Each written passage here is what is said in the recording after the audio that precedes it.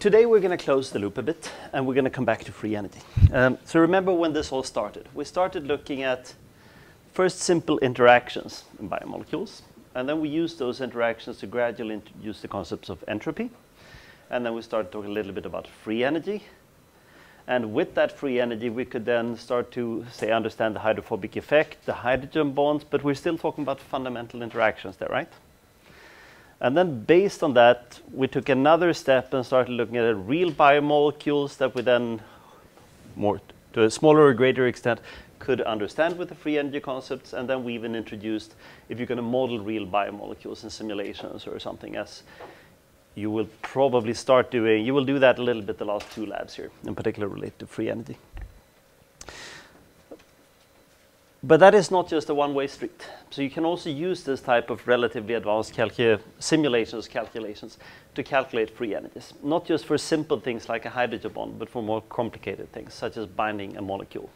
And we touched upon that a little bit yesterday in actually more than a little bit in drug design. But in drug design, what we have done the last 20 years in this field is to do this fast. Because if we can't do it fast enough, well, we had to do it fast because we were not that accurate. So we had to somehow compensate accuracy with throughput instead, so that we could use this to just screen databases.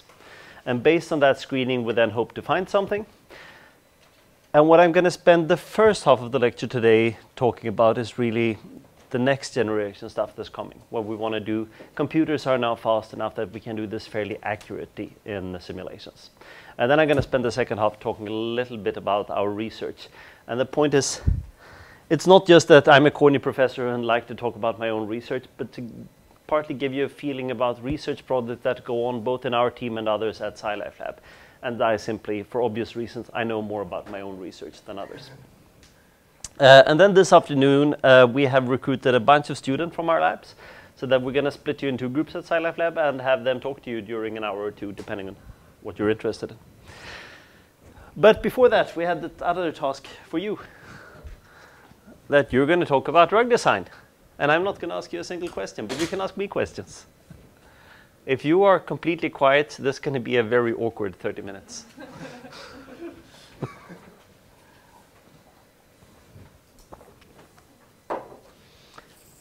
So shoot, what did you find interesting, unclear? Yep. It's not really about those, but it's when we were talking about doing the docking, when you can do millions of molecules and see which one binds best or where they bind, etc. You take the molecules from a database, but then, I mean, before you design your own, you take them from a database. But when you're searching through the database, do you take all of them, or do you first narrow it down to the ones that fit the pharmacophore that you found? So it depends a bit. Historically, you would always narrow it down with pharmacophores. But that assumes that you know something about the binding site, right? And as computations have gotten better and better, we are increasingly trying to do, well, I was about to say blind docking. It's not quite blind, because I know that this is the likely binding site. But I have no effing idea what will bind there. So just screen everything. And the point there is that screening through 100 million compounds, I can do it in docking. It might take a week or so. And then based on that, there is this concept that I didn't tell you about yesterday, but it's important. It's called refinement factor. And let's see here. So if you start out with a very large database, let's say 1 million compounds, and we know based on pure statistics that out of that set, let's say that it's the probability of being a good binder, let's say for argument's sake that it's in the ballpark of 10 to the minus 4. It's completely arbitrary numbers. So that means that's 1 in 10,000, right? So that means that in theory, there should be roughly 100 binders in that binding set. So if I were to pick 1,000 of those molecules and go into the lab, the likelihood that I will have, again, purely randomly, the likelihood that I will find a binder is only 1 in 10. That's not very good. And then we might do a docking. And what you think about in terms of docking is how much better are these chances. And normally the docking refinement might be a factor of 5 or 10 or so. But let's, for argument's sake, say that I have a refinement factor of 100. 100x refinement. So what that would mean that after docking, the likelihood in the high-ranking compounds that I select, the probability would now be a factor 100 better than random. So that out of, say, the top 1,000 docking molecules, if it was completely randomly selected, it would be 10 to the minus 4. With this refinement factor, it's still 10 to the minus 2. Is the refinement choosing molecules that fit the So but the refinements say that, sorry, the likelihood of a compound here is being a good binder is 10 to the minus 4. Think of docking like a black box. And this black box selects another set of molecules, but of course it's not doing it randomly. But suddenly after this black box, you have improved this probability by a factor of 100. So that the likelihood of a binder here being good is still just 1%, which is lousy. But the point is that if I now select 1,000 molecules and go into the lab, 1,000 times 1% is going to be, I expect to see on average 10 binders. So the point is that the actual prediction power of the docking is still lousy, right? There's still, out of the molecules, all those 1,000 molecules that I say will be good, it's only 1 in 100 that's going to be good. But because it's a factor 100 better than random, well, 10 out of 100 doesn't, sorry, 10 out of 1,000 doesn't sound good. But the point is I don't need 1,000 good molecules. If I have one good hit, that's enough. But a tenth of a hit is not enough. So that's very much how you think. I accept that 990 out of the test will be crap because I get 10 good ones. And then I go into the lab, and when I found those 10, I will of course discard the other 990. So it's all based on statistics. Is pharmacophore based on the binding side or the molecule? That's a good question. So what was a pharmacophore in the first place? describing the properties of the molecule. So given that definition, what would you say? So this is the trick, right, with pharmacophore. We describe the molecules that bind, which is both the curse and the blessing. The blessing is that describing the entire receptor is difficult. But if I know 10 other small molecules that bind, it's much easier to describe their average properties because they're small. On the other hand, the curse there is that if I don't know what's binding, it's going to be virtually impossible to design a pharmacophore. So either you need a very clear binding site where it's obvious where you're going to need something hydrophobic, hydrophilic, hydrogen bond donor, acceptor, or you know 5, 10 other molecules that bind.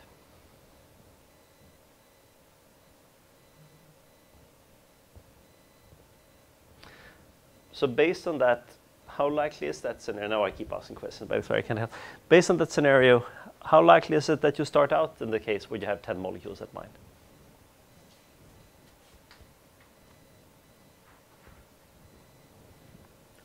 If you make a pharmacophore and try to find it. Well, to make a pharmacophore, you needed a handful of molecules that bind, right? It's a chicken and egg problem here, but let's assume that we're starting out, we want to make a pharmacophore. How likely is it that you know 10 molecules that bind to your receptor? Any other suggestions?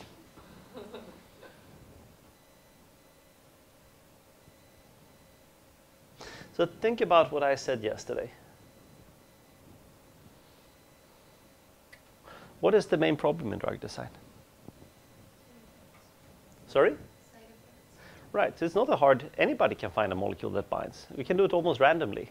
And we even saw some of these database right, that you had 146 molecules binding.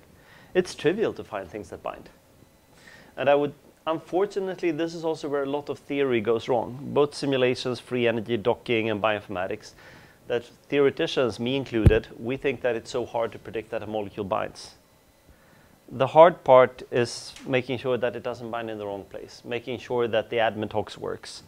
Lipinski's rule of 5. Yeah, it's great that it's binding to your receptor, but if the molecule can never get to that receptor because it's not soluble in water, or that it's a peptide drug that's going to be digested, it doesn't really help us that it binds there, right? So that binding is not hard. Binding is trivial.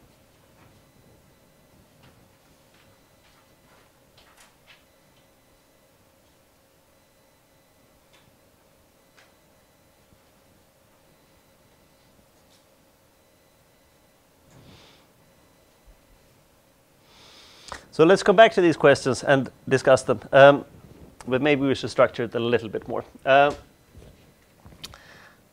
Let's assume that you're hired in a research group at SciLife Lab after your thesis project. And this is actually not just a theoretical. We have a bunch of research groups that work on very concrete targets, say in cancer. And you have in a tyrosine kinase receptor or something that this team is very interested in. How would you go about it? Don't think that this professor is going to tell you exactly what to do, because this professor his or her specialization is in cancer research. They have no idea about drug design, docking, all this modern stuff. That's why they're hiring you. So how would you get started? They have receptor X that they're interested in. X marks the spot. Talk to them about that with your colleague, and the next person. Well, you can have a team of 3 there. Spend 3 minutes talking about that, and then we're going to see how good you are at this, whether you're going to get fired or...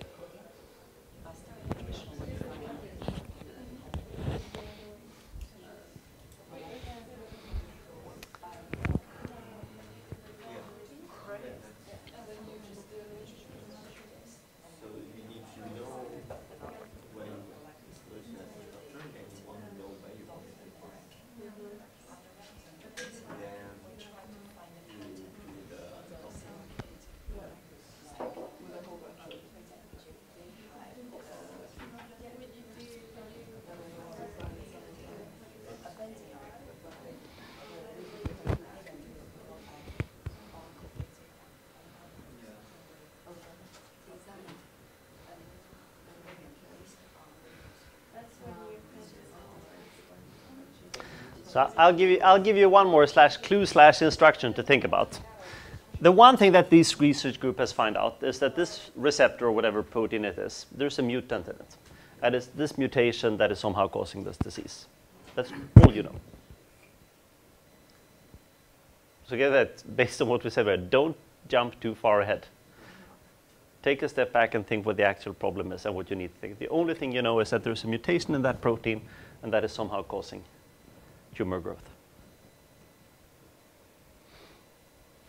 So we can answer all the details too, but again, don't jump straight to the details.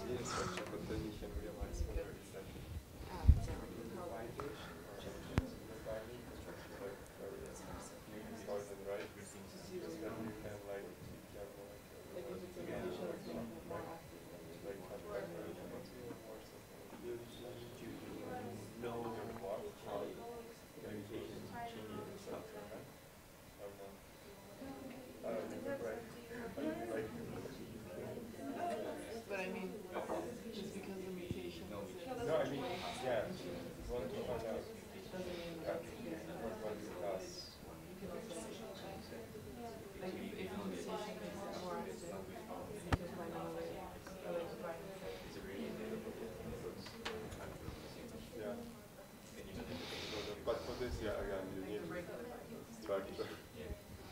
So you can't really go anywhere without yeah. So then you get your so then when you have a structure.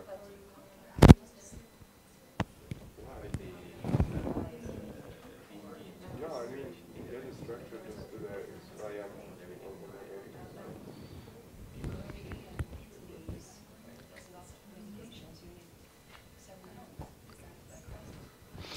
Should we discuss it a bit?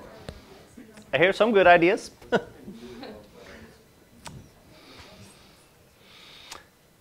So you're now hired, and we're sitting at this group meeting. It's a likely a large group. They likely have 30 people in the room or something. And we need to brainstorm. What should we do?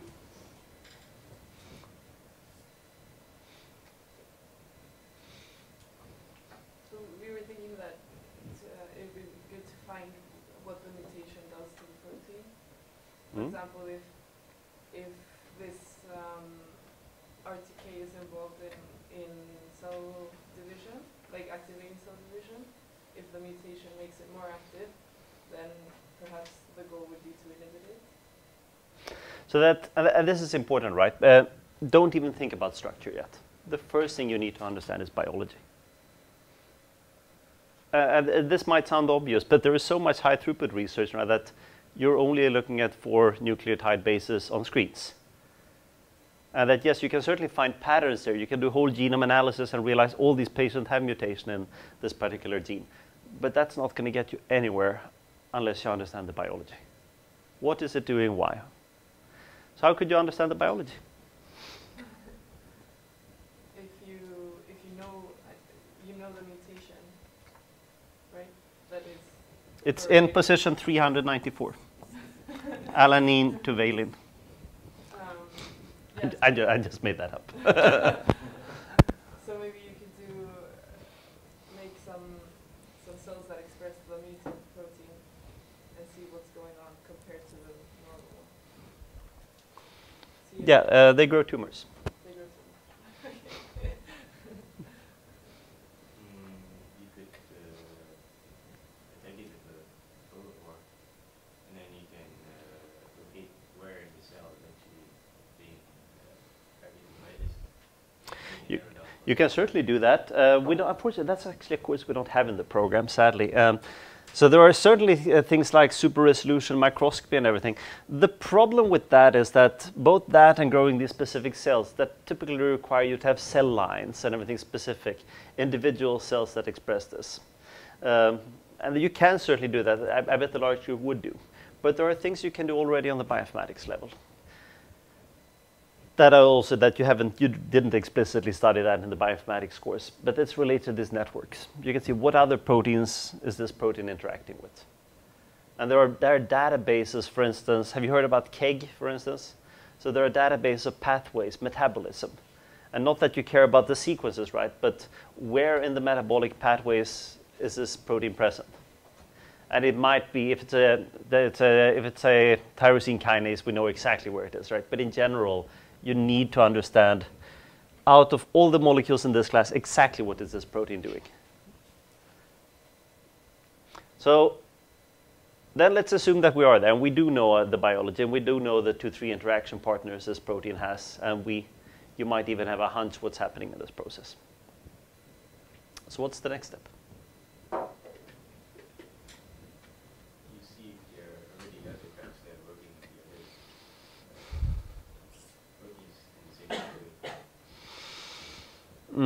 On the other hand, if there were other drugs that worked on a very related protein, we would likely not be doing the research, right? So that we don't have any drugs. We still don't. Remember, the only thing we do know, we know roughly where in the metabolic pathway this protein is. See how it's affecting the other partners.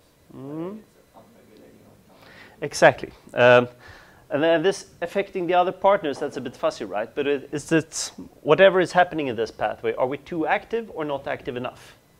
The likelihood that mutations create a completely new function, it's unlikely. In theory, it can happen. But what virtually always happens is that, if the function of a protein was completely altered, the organism, the human, would likely die.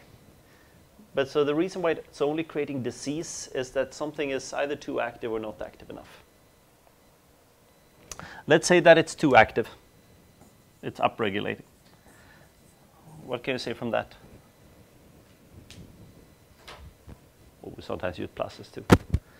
For some reason, something is severely upregulated here. Then you probably need to inhibit the receptor. Right. Maybe find out what domain that mutation is at. Just understand how it makes it more active. Conversely, if it's severely downregulated, what would we need to do?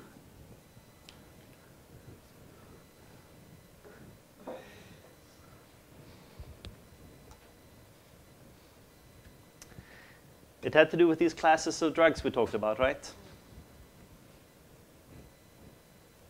So what type of drug do you need in this case versus that case? Then we need an inhibitor to kill it. Partial or full agonist, right? So we need to create, for whatever reason, your body is not activating this receptor well enough. So you need to add some molecules that activates the processor, which the body does not do. And that's why I should possibly have emphasized that better yesterday. But that is why this concept, because the concepts are going to be completely different whether you want to destroy a process or enhance it.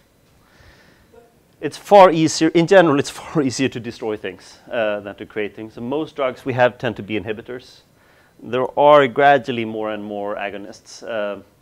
And the simplest agonist you can imagine, well, a simple agonist at least, what strategy would you follow there?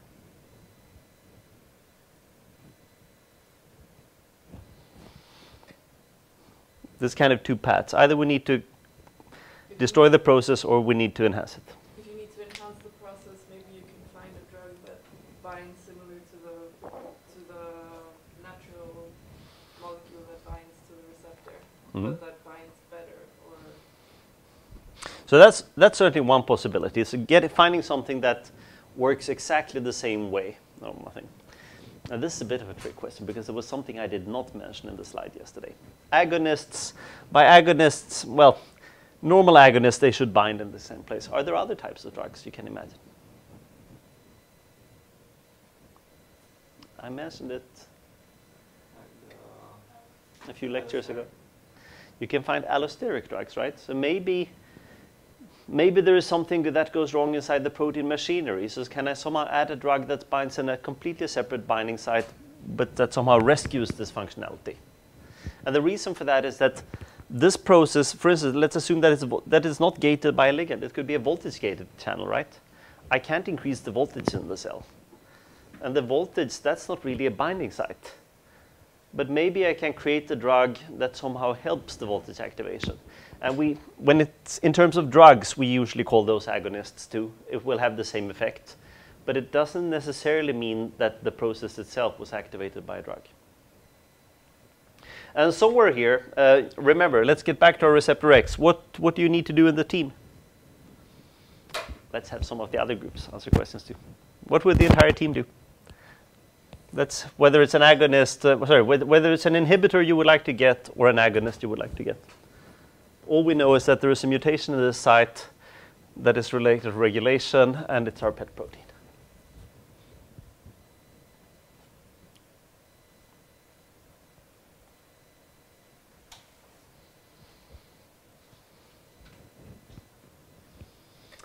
So we're 2 weeks later, sitting in the group meeting and brainstorming. We know more than 2 weeks ago, but to get there, what do we need? Maybe we can check in some databases what molecules binds to this receptor and try to make like this pharmacology. Yeah, but I said that we were unlucky. We don't know anything that binds to it yet.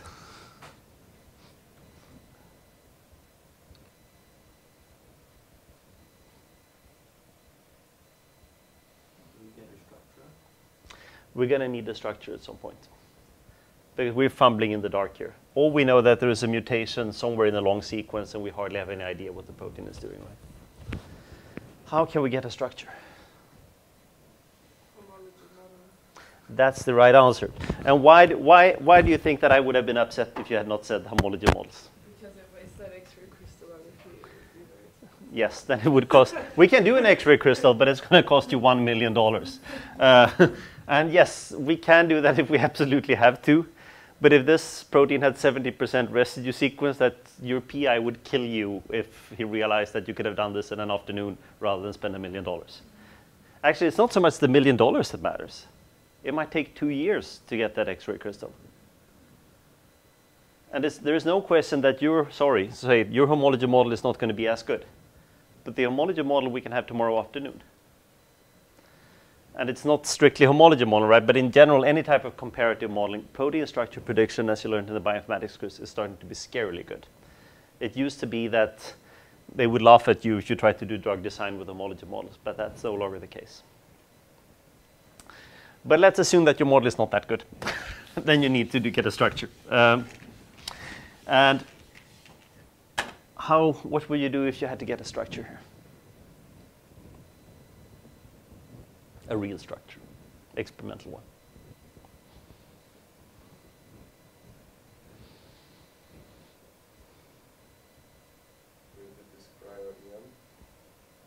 So the first thing is that you should not do it yourself. Find a partner. Find a collaborator group who's really good at structure determination. And this is what happens.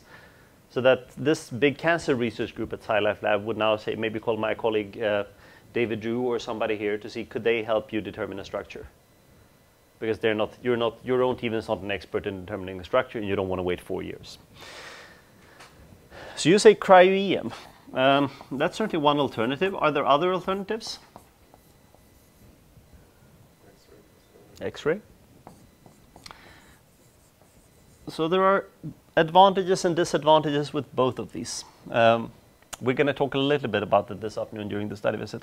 What's the big, and I like cryo-EM in many ways, but it's certainly not the universal method. What is the advantage of cryo-EM? Lower resolution. But that's not an advantage. Cryo-EM is easier for membrane processing. But right, it's fast. We don't need as much protein. If you can produce your protein, we might be able to get some information about this in a month or 2 months. The bad thing is exactly what you say. The resolution can be lousy. And even the structures that those of us who do cryo-EM are ecstatic about, they're so amazingly good. 3 angstrom resolution. By X-ray standards, that's a lousy structure. At 3 angstrom resolution, so if you're thinking about the hydrogen bonds resolution, to get these things right, the distance between a hydrogen and a carbon is roughly 1 angstrom. In a hydrogen bond, the difference in position between the oxygen and the nitrogen is 3.5 angstrom. If you have 3 angstroms resolution, and that's the average resolution in the structure, what is the quality of your binding site going to be? So in many cases, the quality of a cryo-EM structure is in the ballpark of an homology model. I so wish that was not true, but it is true in general. The other problem is that cryo-EM frequently can't determine structures of small things. So I hope, wish, and pray that things are going to be different in 10 years, and I think they likely will. But for now, there are very few, if any, cases where cryo-EM has been used successfully in drug design. You might be able to see roughly where a drug binds. And we're developing these techniques. I so hope that we can change it. But for now, you will likely need to go to X-ray. Because if you have a good X-ray group, they're going to give you a 1.5 angstrom structure. And this might not sound like a big deal, but the point is at 1.5 angstrom, you're going to see all the side chains, all the atoms. You see everything. So with that binding site, we know everything we want about the binding site. So a bit boring, but sadly, this is still the norm. So what I would do, I might very well call 1 cryo-EM group and 1 X-ray group, or David Drew, who is doing both, because then they can overexpress the protein. You're going to need a factor of 10 more protein for X-ray. But I would ask them, let's try to crystallize it and see what happens. Because if we're lucky and we get good crystals, take them down to the synchrotron in Lund, and then we might get an X-ray crystal in a few months. On the other hand, in 6 months, when they are still struggling and they can't get the crystals to grow, having a cryo-EM structure is a whole lot better than nothing. And Marta might cry a bit if I told that, but well, no, she knows about it. Okay, now you have a structure. We're 6 months later into the project now because that took a while. And this is important, right? That drug design does not happen overnight. These are very large campaigns in groups. And in some cases, it can take more than the length of a PhD to target a new receptor. Because if this is successful, we're going to be able to cure new forms of cancer. Yeah, have a structure. What do you do?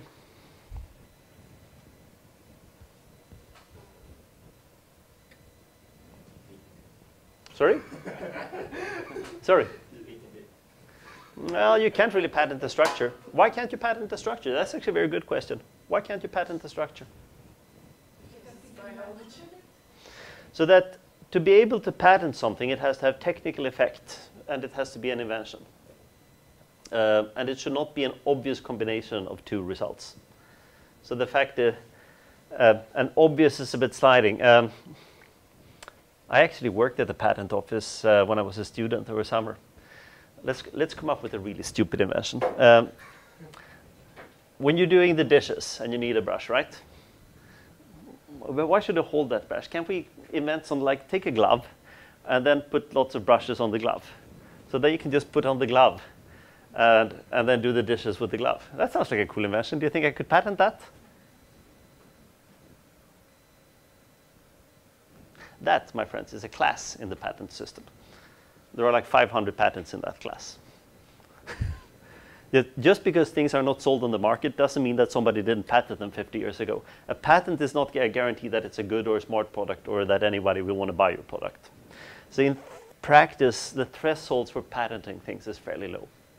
What we do say is that you're not allowed to patent the result. I'm not allowed to patent the sun because it's not my invention. It's something that exists in nature. Just that I discover something doesn't mean that I can patent it. But there are a couple of examples. Have you heard about myriad genetics? Have you heard about this? Did you hear about this in the bioinformatics course?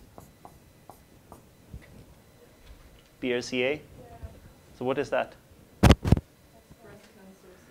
It's a horrible breast cancer gene. So that if you have this gene, it's only a matter of time. You will develop breast cancer.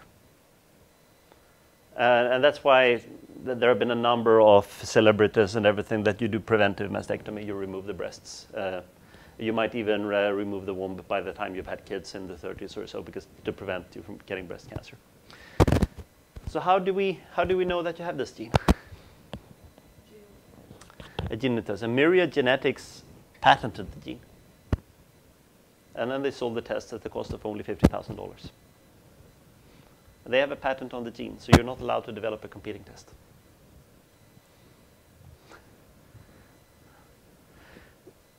This has made its round through the courts in the US, and I think what eventually happened, this was eventually turned down in the Supreme Court, that they cannot patent the gene. But what people try to do, you patent the techniques by which you sequence this particular gene, or you try to patent all the details about this specific test. So it's the same strategy. Create a bomb carpet, make it very difficult for somebody else. But formally, you can't patent the gene. You can't patent the sequence. You can't patent the protein if it's naturally occurring. Because you have the right to your DNA, even if you share my sequence. I can't patent sequences of your DNA. In theory, at least. So you can't patent the protein. Sorry.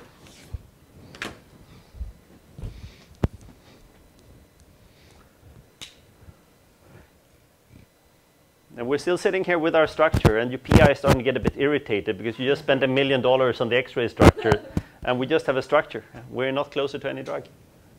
Maybe you can look at how the mutation would alter the structure. That's a good idea. And ideally, what we likely did when we sequenced this protein, right, that you probably took both the wild type and the mutant and tried to determine the structure of both of them at the same time. So let's assume we did that.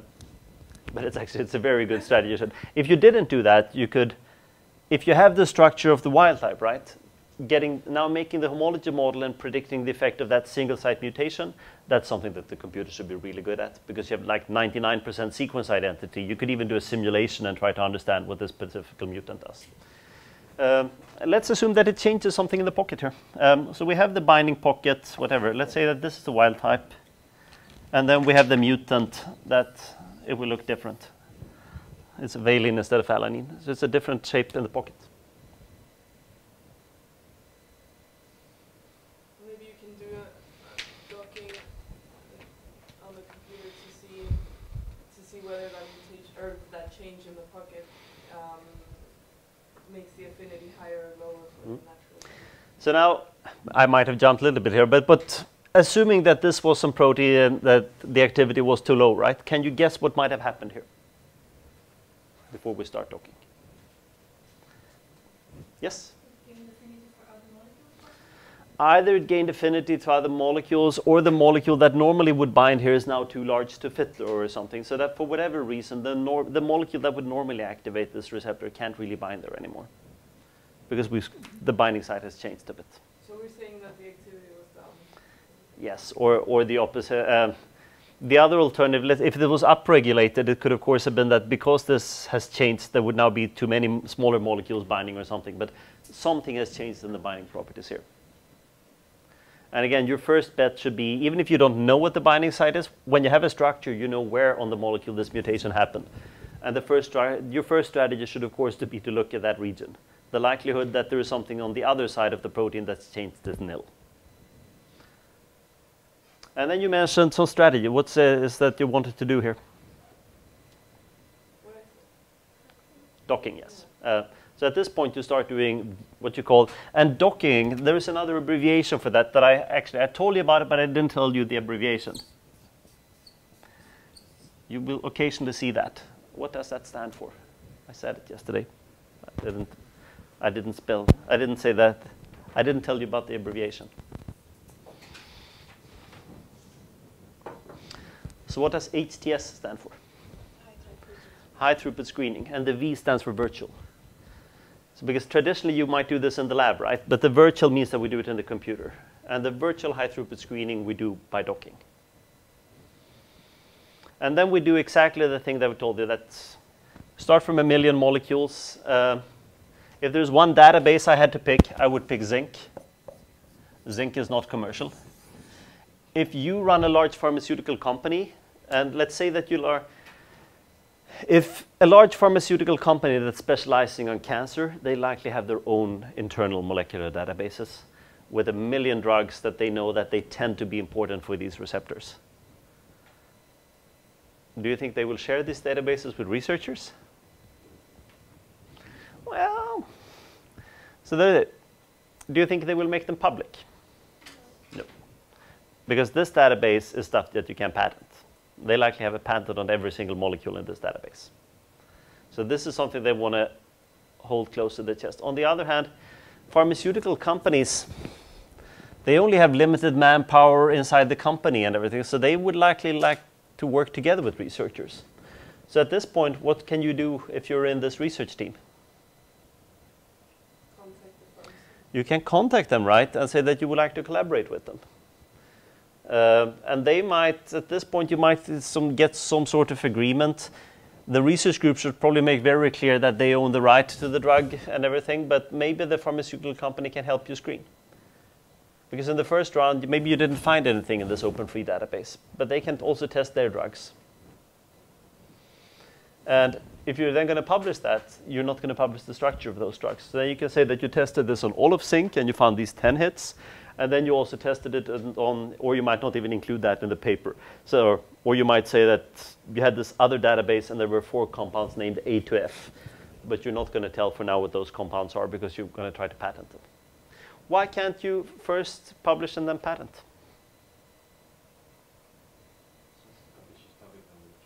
You're only allowed to get a patent for things that are not yet known. So you need to submit the patent application before you submit the publication. Good. Let's say that you found 5 hits here, and they have some reasonable binding affinity.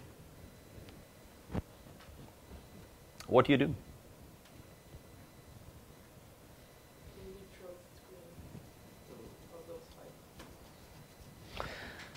Yes, well, is there something you want to do before you head to in vitro screening, maybe?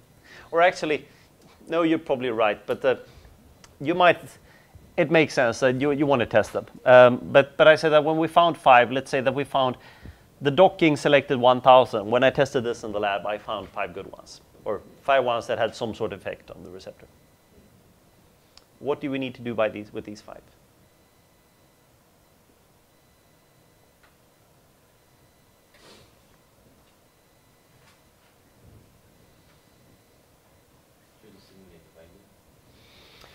Well, long before simulation. In general, if I don't tell you anything, how good do you think those are going to be? Exactly right. They're like, in general, they're hardly going to show. It's just 95. It's just slightly outside of the standard deviation. So there is some sort of significance here, but it's not very strong. But it's the best you have. Try altering them a little bit to see if they rank better. Alter them. How would you alter them? On the computer. And we mentioned a couple of different strategies, this, right? But this is all optimization phase. So now we had some hits. The hit just means that we found something that works. And now we're in this phase what we call lead optimization. So the hit is now something that we want to, it's literally a lead, a clue, that we want to iteratively improve and try to get, can we get it to be better than just so slightly significant to be something that is a really good binder? How would you do this?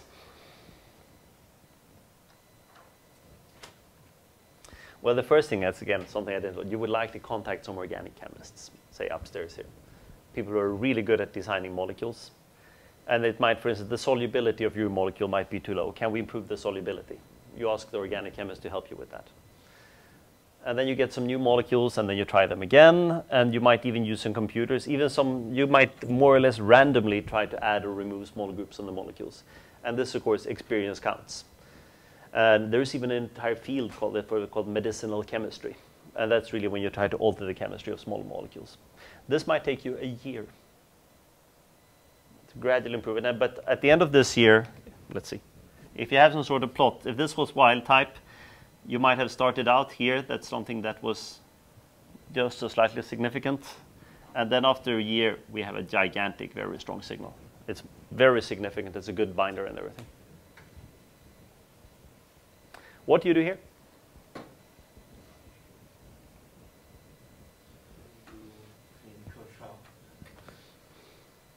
Before you go to clinical trials, which is called preclinical, right? So you do animal tests. But at this point, the research is almost over. At this point, things start to become, so until this stage, it's cheap. And now it starts to be quite expensive. Because you don't want to run an animal facility, trust me. So at this point, you're going to need other teams involved. Actually, the animal test will likely be done in this large research group, but with somebody who's an expert on testing this in mice. Why do you use mice? It's cheap, fast, right? And we don't need that many parameters. I think I already mentioned this joke to you that if you're a mouse and get cancer, we have a very good treatment for you. And at some point, there might be some more iterations here. You might want to try to remove some toxicity. You might try to, but at the point, you can't change things too much. Because if you take steps back here, you're going to need to redo everything you did. So it's not strictly a one-way street. So at the animal testing, you might still want to try to improve, or you might have 10 candidate molecules. And based on these 10 candidate molecules, slight variations, you might end up picking 2, or maybe 3, possibly even just 1. What do you do with that one molecule?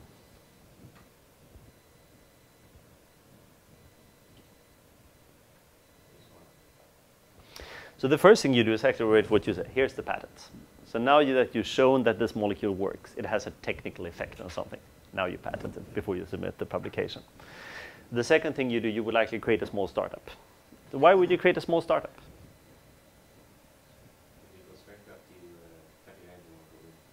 And it's also, it starts to get very expensive now, right? The likelihood that you will be able to afford the next steps in academia is fairly low. So you create a small startup, and then you approach a couple of people, say venture capitalists, and everything, say you would need to take this through clinical trials here. And this is going to cost you a lot of money. And then they invest in this. This is super high risk investments.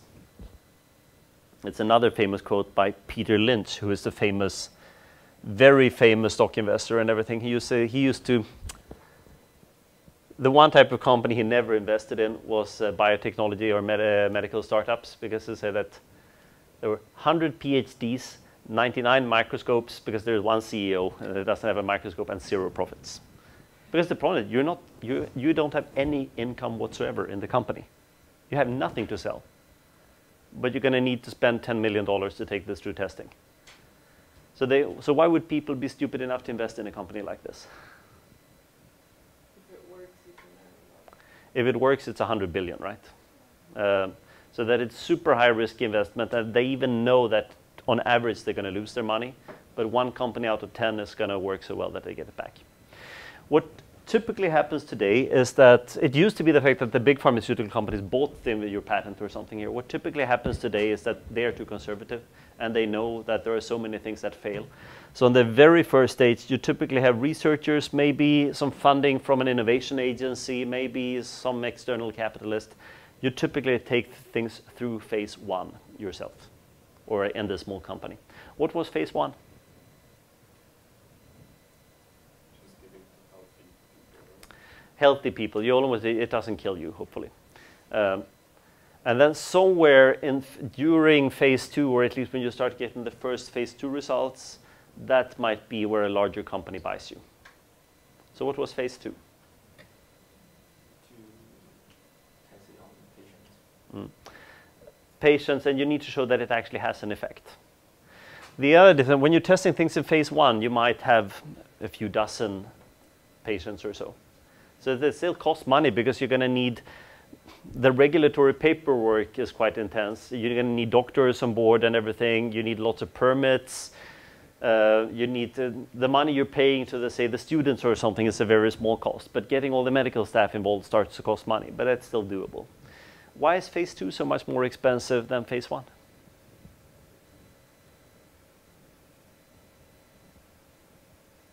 Because you need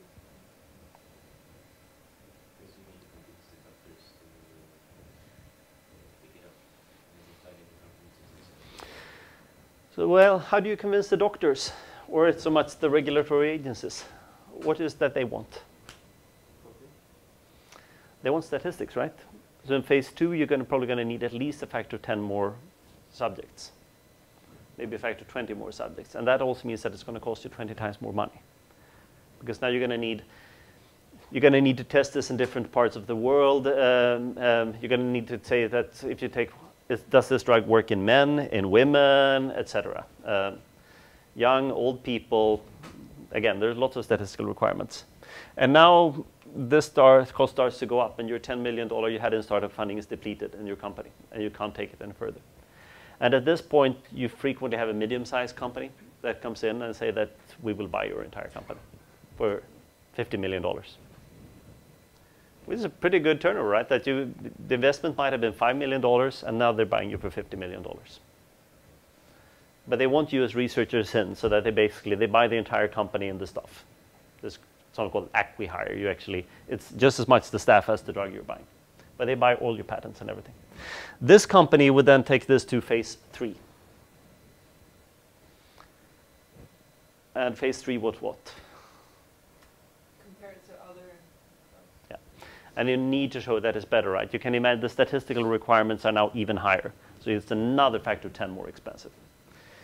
And what frequently happens in phase 3 is that this medium-sized fish gets bought by an even larger fish. And then you have Pfizer, AstraZeneca, and they might now spend $1 billion on your company, because this looks promising. That, of course, the second the phase 3 is ready, the second this drug is approved, right, it's too late, because then you can take it to market. So they frequently look at the statistics and look, everything here looks so good, so we think it's very likely that this company will succeed. So we'll buy it now while they're cheap. So it's increasingly happened that more and more development happens in the quite small companies, and in particular in academia. And that's why this is not a fake example. Quite a few of you might very well start working in case like this.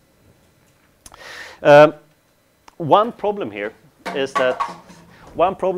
actually that throughout all this testing, Big pharma is frequently criticized. So one thing that they're frequently criticized for is that there are more drugs that are developed for male diseases, or that there are better indications for men. So for instance, anything that's related to congestive heart failure or something, we frequently test it better on men than on women. Why?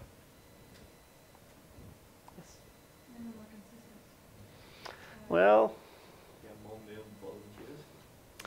no, well, there's somewhat related to this. In particular in the early stages, there is. Because the mice are male. Well, we can certainly test it on female mice too.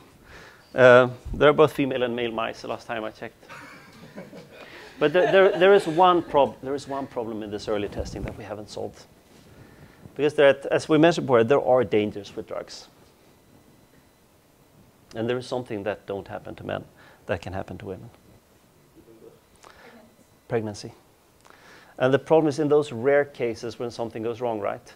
Actually, we're not talking about the healthy subject, with patients and everything. If something goes wrong, it might cause genetic defects or something in the next generation. And of course, if we give a man a drug and they fall a bit ill, right, we can stop administering the drug. So that what frequently happens is that you first, and it's an order of magnitude more difficult to find side effects related to pregnancy, in particular for the baby. So that's what's frequently happening. We first get the drug approved for the men. And when we see it after 2 or 3 years that they don't die, then you might also allow, now because again, we're talking about very small statistical effects, right? And then when we've had the drug on the market 2 or 3 years, we might also show that we might also dare to start making larger and larger scale trials on pregnant women. And it's not until you have tested it on pregnant women that you're comfortable giving it to pregnant women. And if you think that this is stupid, think about thalidomide, right? So that we've had some pretty scary things in the history of science with the horrible birth defects and everything caused by drugs. But I think this is roughly how it goes. It happens all the time. There are tons of new drugs developed. But now we spoke about humans. The problem here is that this process takes 10 years. And a lot of development now is not necessarily this type of drugs. Because if you're a company, as you probably saw here, the risks are pretty high, right? So the traditional way would be to focus on medicine. And there are still a lot of companies doing that. But a lot of development today is what we call biotech instead. And companies tend to prefer biotech, in particular small companies, for a few reasons. So can you imagine anything you would like to do in biotech related to understanding binding or something? I spoke a little bit about it at the break yesterday with a few of you. For instance, can you get bacteria to produce ethanol or something? Or terpenes or something? So can we produce biofuels in bacteria? Then you might need to alter the bacteria a bit. We're not literally developing drugs against any mutation, right? But we might want to create mutations to get the bacteria to produce something different. Something else, you might want to produce a better insecticide, or an insecticide that kills some sort of insect, but it doesn't hurt bees. It's actually a significant problem now that we kill bees with insecticides. And one advantage here is that you can imagine, again, pregnant women on one side versus insects or cockroaches on the other. The requirements when it comes to cockroaches are not quite as high. So that if you have a new insecticide, you might very well be able to go from lab to the market in 1 year, which beats 10 years. So in general, biotech is nice, or you can imagine sort of any type of better product to improve an industrial process or something. The advantage is that you cut the development time in 10. There are no clinical trials with 10,000 patients involved. There are hardly any regulatory agencies. You would probably need to get the insecticide approved. But again, the requirements are orders of magnitudes lower than patients. So that a lot of small companies today tend to focus on biotech rather than medicine. That's roughly what we had. Is there anything else you want to say about that? Or should we head on to free energies? How profitable are biotech companies? They can be highly profitable. It depends. There are certainly bad ones too, right? Many biotech companies might even focus on developing things that are important for the pharmaceutical companies, but it's not directly the drug. One example could be new delivery mechanisms. So can you create some sort of small vesicles that help you deliver the drug to the cancer cell? So we're not developing the cancer drug, but we're developing some sort of vehicle that you can use for hundreds of different drugs to develop them. So they're very profitable. If you look in the Bay Area, for instance, that biotech is kind of the new digitalization area. There's a huge amount of things going related to digitalization of life sciences. And it doesn't mean that we turn everything into bioinformatics, but as I mentioned yesterday, we're increasingly having robots steered by Python scripts and everything. We test things on a very large scale. So it's a large industry that's growing, and it's very profitable. I would even say it's far more profitable than the computer industry, because the problem with the computer industry is that there is a war that the price war also drives the profits towards zero. So it's very hard to make money in computing, because you're competing with Amazon. If you're competing with Amazon, Google, and Facebook, it's hard to make money. Biotech is more of a Klondike with thousands of small companies, and there are certainly quite a few that go bankrupt, but many of them make a lot of money. There was a large scandal in Silicon Valley a few years ago. And I should know the name here, and now it escapes me. But it's basically a new company that proposed that they could develop a broad spectrum of blood tests, and using new fancy biotech, they could do this with 1/10 to 100th of the amount of blood. They do very efficient genetic testing and everything. And it turned out it wasn't quite a scam, but these methods never really worked. And eventually the Food and Drug Administration cracked down on this and put them out of business. But for a long time, this was one of the hottest companies in Silicon Valley with a valuation of $50 billion or something. And now they're bankrupt. Because the promise that the problem with the valuation of these companies is it's more based on future promise rather than current performance. That if this might be the next cool thing that's going to put all other companies worldwide out of business, and you have patents on all the key technologies, the market goes crazy. On the other hand, it's easy for us to say that 15 years ago, there was a small, stupid search company that was started by a couple of students. And I remember, because I was a postdoc at the time, and I thought people were completely insane to buy the stock at the IPO, and this was Google. And since then, the stock valuation has probably gone up by a factor of 100 or 1,000. Except at the time, it sounded like it was very overvalued. So don't take stock advice from me. It's hard to make predictions, in particular about the future. Free energy. Yes? So, oh, yes, sorry, handouts for today. Pass them. Well, I can give you 1, 2, 3 there.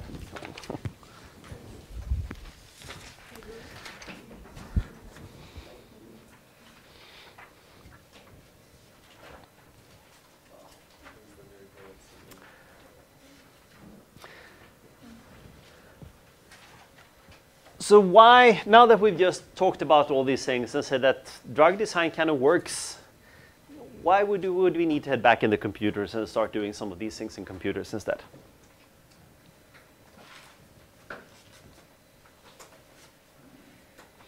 Well, the reason is that drug design works, but it's exactly the things we mentioned. It's slow, it's inefficient, and it's expensive.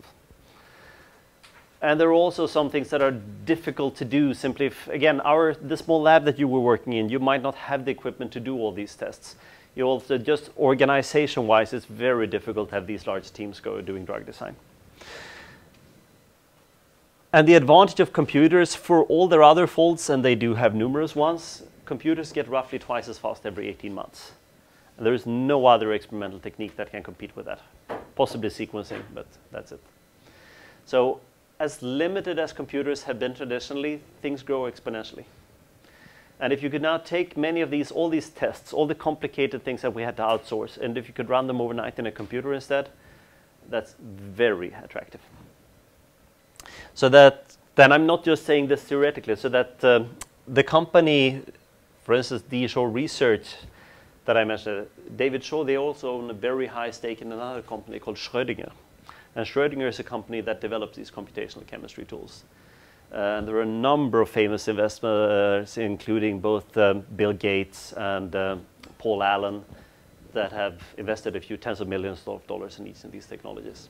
So that these companies are breaking even, they're even making profit, but they're not yet making gigantic profits. But I think this is gradually where we're heading. So the idea is to, rather than going top down, that in a few cases at least, can we go bottom up and use simulations, models and everything to derive information about free energies. And an obvious way would be binding free energies, if we could predict how well these drugs that we talked about this morning, how well they're going to bind.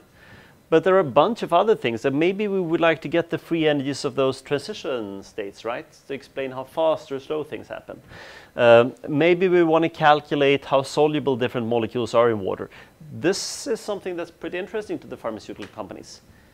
If I could do this in 1 minute, if you can take those 1 million molecules in the database, rather than testing them, I could calculate the solubility. And then we don't need to spend a day per molecule testing how soluble it is. Then we know what molecules are soluble enough so that we only need to test those.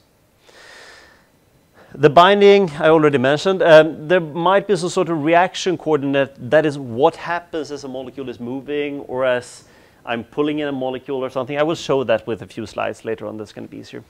I will tell you a little about something called free energy cycles, which is related to mutations. And then towards the end, we're going to speak a little bit about calculations in simulations and our research.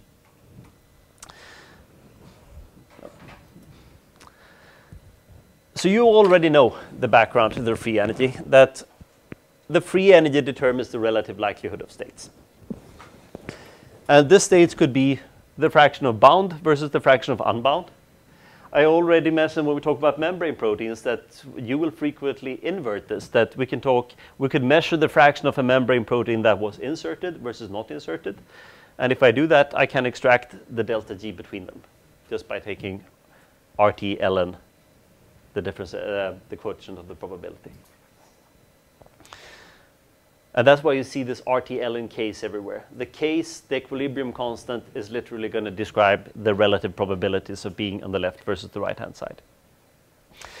And we also know by now that all chemical reactions will follow the path that will go down free energy-wise. So that if we can calculate free energies, you can calculate what happens.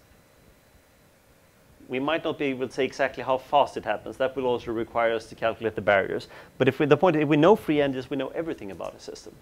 And that's why it's somewhat like a holy grail. And you know this, that we've looked at this in statistical mechanics. You looked at this in in MD simulations. And if you haven't done it yet in the lab, I never remember the order of the labs and how they're synchronized. But you're going to be looking at this a little bit, both with docking and simulations in the last few labs here. The problem, though, is that while it's easy to get the enthalpy here, that's something I can calculate from one snapshot. To get the free energy, I also need the entropy. And the only way you can get the entropy is to run a small simulation and let the system sample this so that I effectively get the probabilities, the probability of being a particular state. And here, too, as I said, this P delta V term, we always ignore it, because it's not important for whatever we do. And unfortunately, the delta S here is, well, there is no simple way to directly get the delta S from a simulation. On the other hand,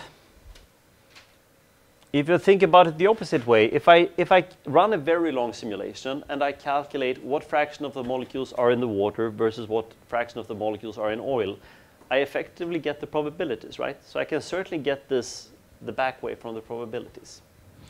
So if you bear with me a little while here,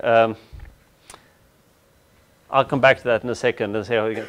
So a simple way is that you can take the solute and imagine that we have it in vacuum or air. Air is virtually the same as vacuum.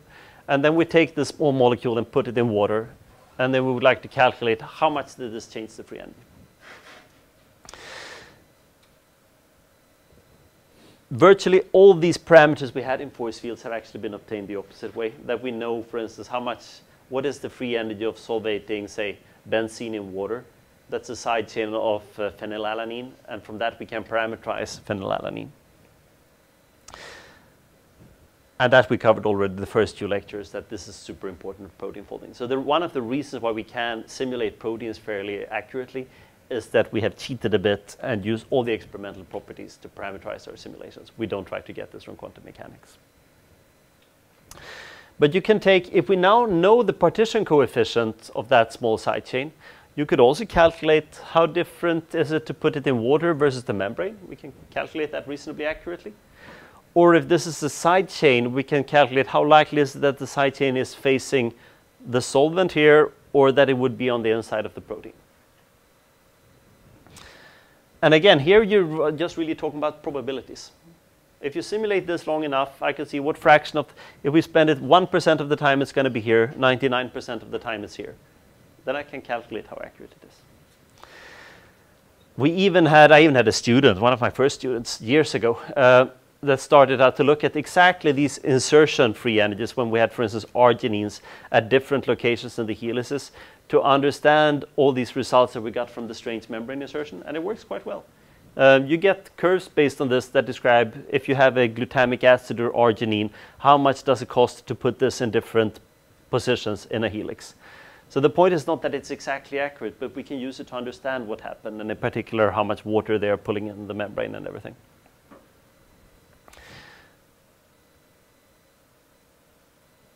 But this is still on the fun to understand biophysics point of view. What we would like to get is some sort of free energy of binding. If you have that small molecule bound to your tyrosine kinase receptor, what is the binding energy? Kilojoules per mole. Or you can measure it in concentration too. And there is actually a fairly easy way to do that. The free energy of binding is the amount of work that we gain. Basically, I can take that molecule, and if I slowly pull that out, the work I need to do to remove this, well, once I am in the state where it's fully removed, this would be reversible, right? The way I got there is not important. The free energy difference between two, so the free energy is a state variable. So if I have a way to smoothly remove this molecule from the protein, and if I can measure how much work or energy I have to add when I do this, that should be the free energy of the process. This is a bit fussy because it might not be obvious how it is, but I would argue that one way is if I just put a small spring here, and then I start pulling in the spring. I know exactly how much force I'm adding, because I'm literally pulling in the spring myself. I let the computer pull. And force multiplied by distance is energy, right? And then I know how much energy I had to add to pull this out. There is one problem here. If I do this very fast, what's going to happen?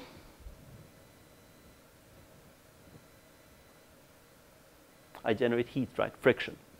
So if I take a molecule and move it very fast through water, I'm going to be generating a lot of heat in the water.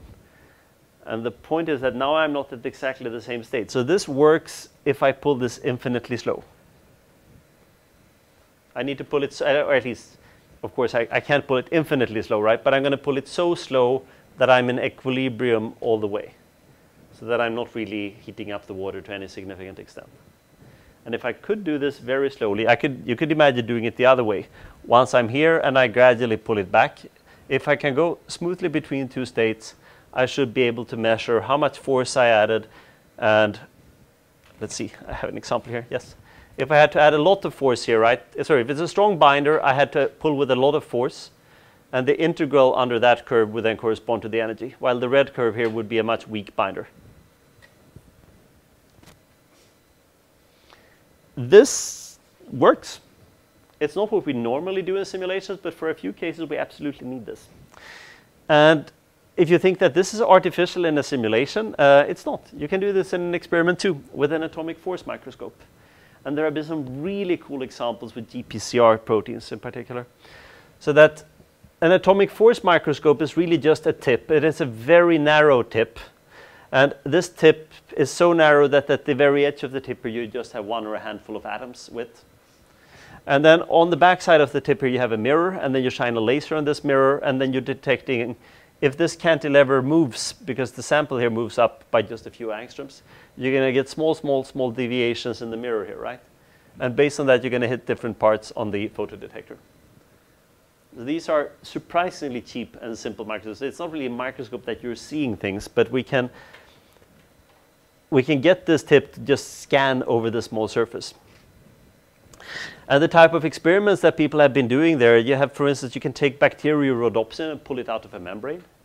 It's very cool to take some of these proteins that are involved, for instance, in muscles, these proteins that were elastic that we talked about. We can literally get them to attach to this tip, and then I'm measuring how much force am I applying when I'm pulling this apart. I think this is even an example. No, sorry, this is not a movie. So this is one small part. They take a small molecule bound to one of these proteins, and then we attach the small spring to it, and then we gradually pull this out. And then we did this in the simulations. You have very noisy forces here. And then they tried to pull with different rates and everything, and then they argued so that when it's very high rate here, the force ends up being very high because you're generating lots of friction. And then they're arguing at some point this starts going down, and then they're extrapolating here that if we could pull infinitely slow, we would have a force somewhere down here.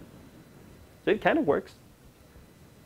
And it's fun because we can actually gain information about, for instance, how much energy would it really require to pull something out of a membrane. Or if you have this chain, the nascent chain in a ribosome, the ribosome is kind of pulling on this chain, right? Because the chain is being pulled through the ribosome. How hard is it pulling on the chain? And we can measure that both in the lab and in simulations and get roughly similar results. Is it accurate? Depends on what you mean by accurate. We're not interested in getting the force here with 3 decimals, right?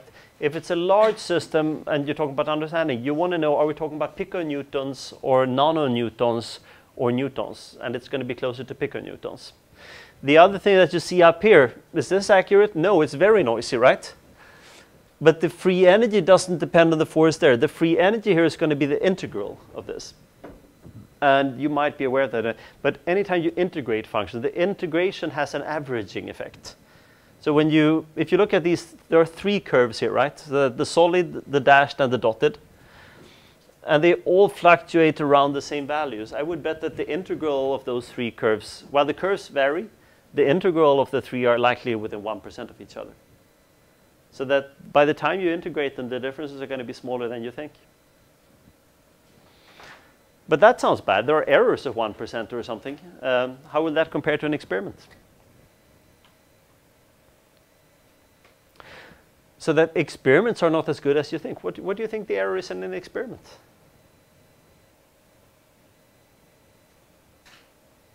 It can easily be 10%. If you're measuring one binding, I'm going to come back to binding energies in a second. If you're measuring binding energies of 1 million molecules, how many times do you think you do each experiment? Well, unless you do it multiple times, you're not even going to have standard errors, right?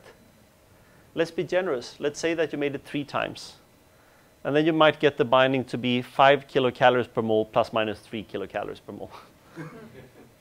You can have lousy experimental results. So in many cases, the experimental error is larger than the computational error. So this is important if there are large changes in a molecule, or that might be a large receptor. Then I really want to happen. What happens when this entire receptor opens? And then I would need to take the entire protein and force the protein to undergo this transition. My ion channels is yet another example. I know that the ion channels will have to open up. And can I force the ion channel to open up to understand the free energy difference? So maybe I have a closed state here, and then a barrier, and then an open state. And this would correspond to the radius of my channel. And I can do something like that by pushing the channel open and measuring how much force I need to do.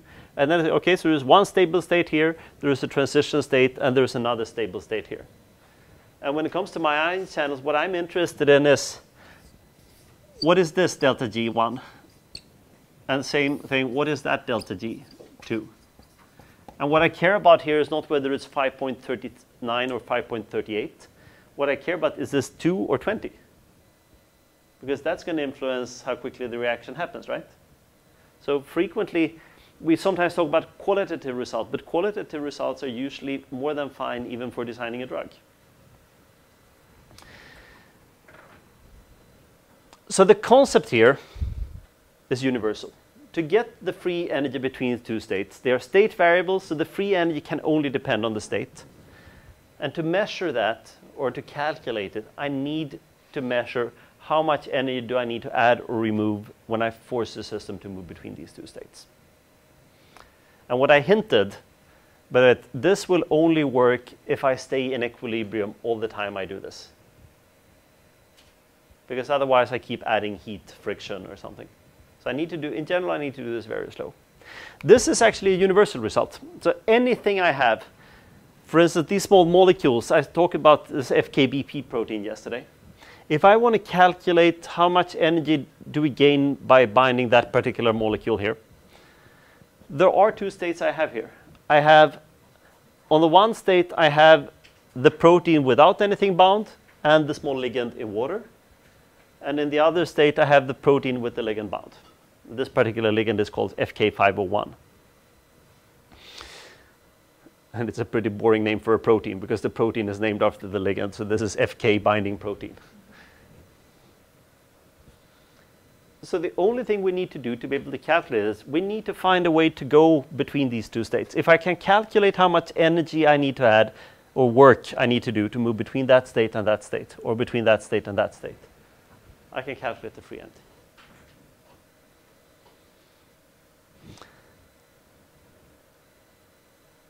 And the point here is that the path does not matter. If the path mattered, they would not be state variables. And here is where we can be smart. There's something that says on the very last line here. Simulations do not have to obey the laws of physics. That sounds horrible.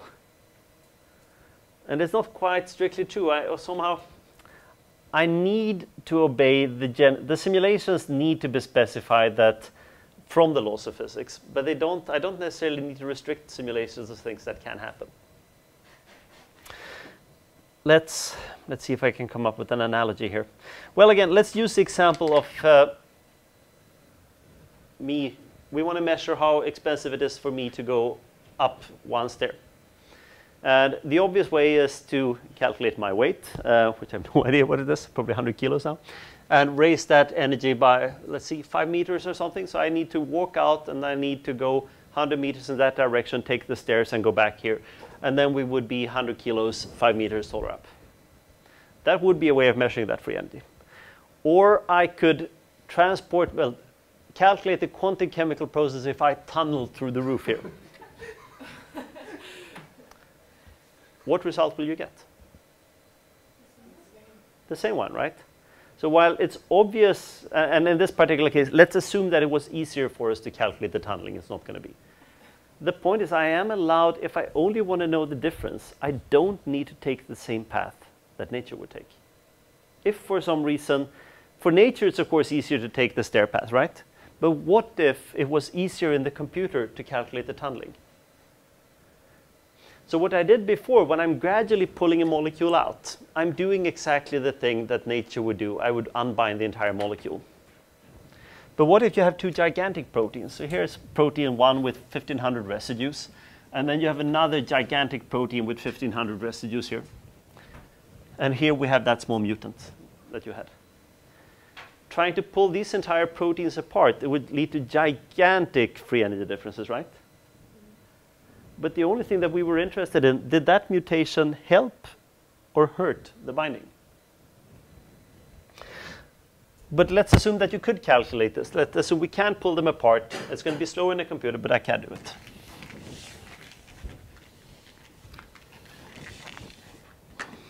And the result is 1,593 kilojoules per mole.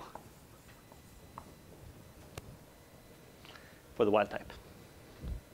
The binding energy, sorry, the minus is binding. That doesn't tell you anything. So the only thing that helps is if we can do this both for the wild type and the mutant, right? Let's do it for the mutant too. It's minus 1,596 kilojoule per mole. Wild type, alanine 394V. This was the delta G for pooling, right? Yes. So what would you say based on this? That The mutant, well, sorry, it's negative here, so it's going down is good. So this appears to be the mutant would enhance the binding, because negative binding energies are negative when they are good. But if you're pulling them apart, isn't it? Oh, sure. Yes, you're right. And when I pull them apart, that's why I added the minus. When I pull them apart, I would need to pay 1593 in one case, right? But when I report that, I report it as the binding energy, so that I need to change the sign there. Well, it might appear that way, but here's the problem. You don't get 1593. Do you really think you have 4 digits of accuracy in this result? So if there's gigantic things when you're pulling them apart, the real way of reporting the first result would be 1593, say plus minus, say 10 kilojoules per mole. And the other one would be 1596, say plus minus 9 kilojoules per mole. So the real result we have here, I'm not going to do the, I'll come back to the way we combine this, but the difference here then is roughly 3 plus minus, let's say the ballpark of 10 kilojoules per mole. So you don't even know what the sign is. The problem is that you're taking, this is a very small difference between 2 gigantic numbers, right? And while compared to 1593, this is a great standard deviation. It's only one part in 100 that's wrong. But because the difference is so small, now the error is in the ballpark of 3 times larger. This would actually probably be 13 or so, because you're going to add them with the square root. So this doesn't work at all.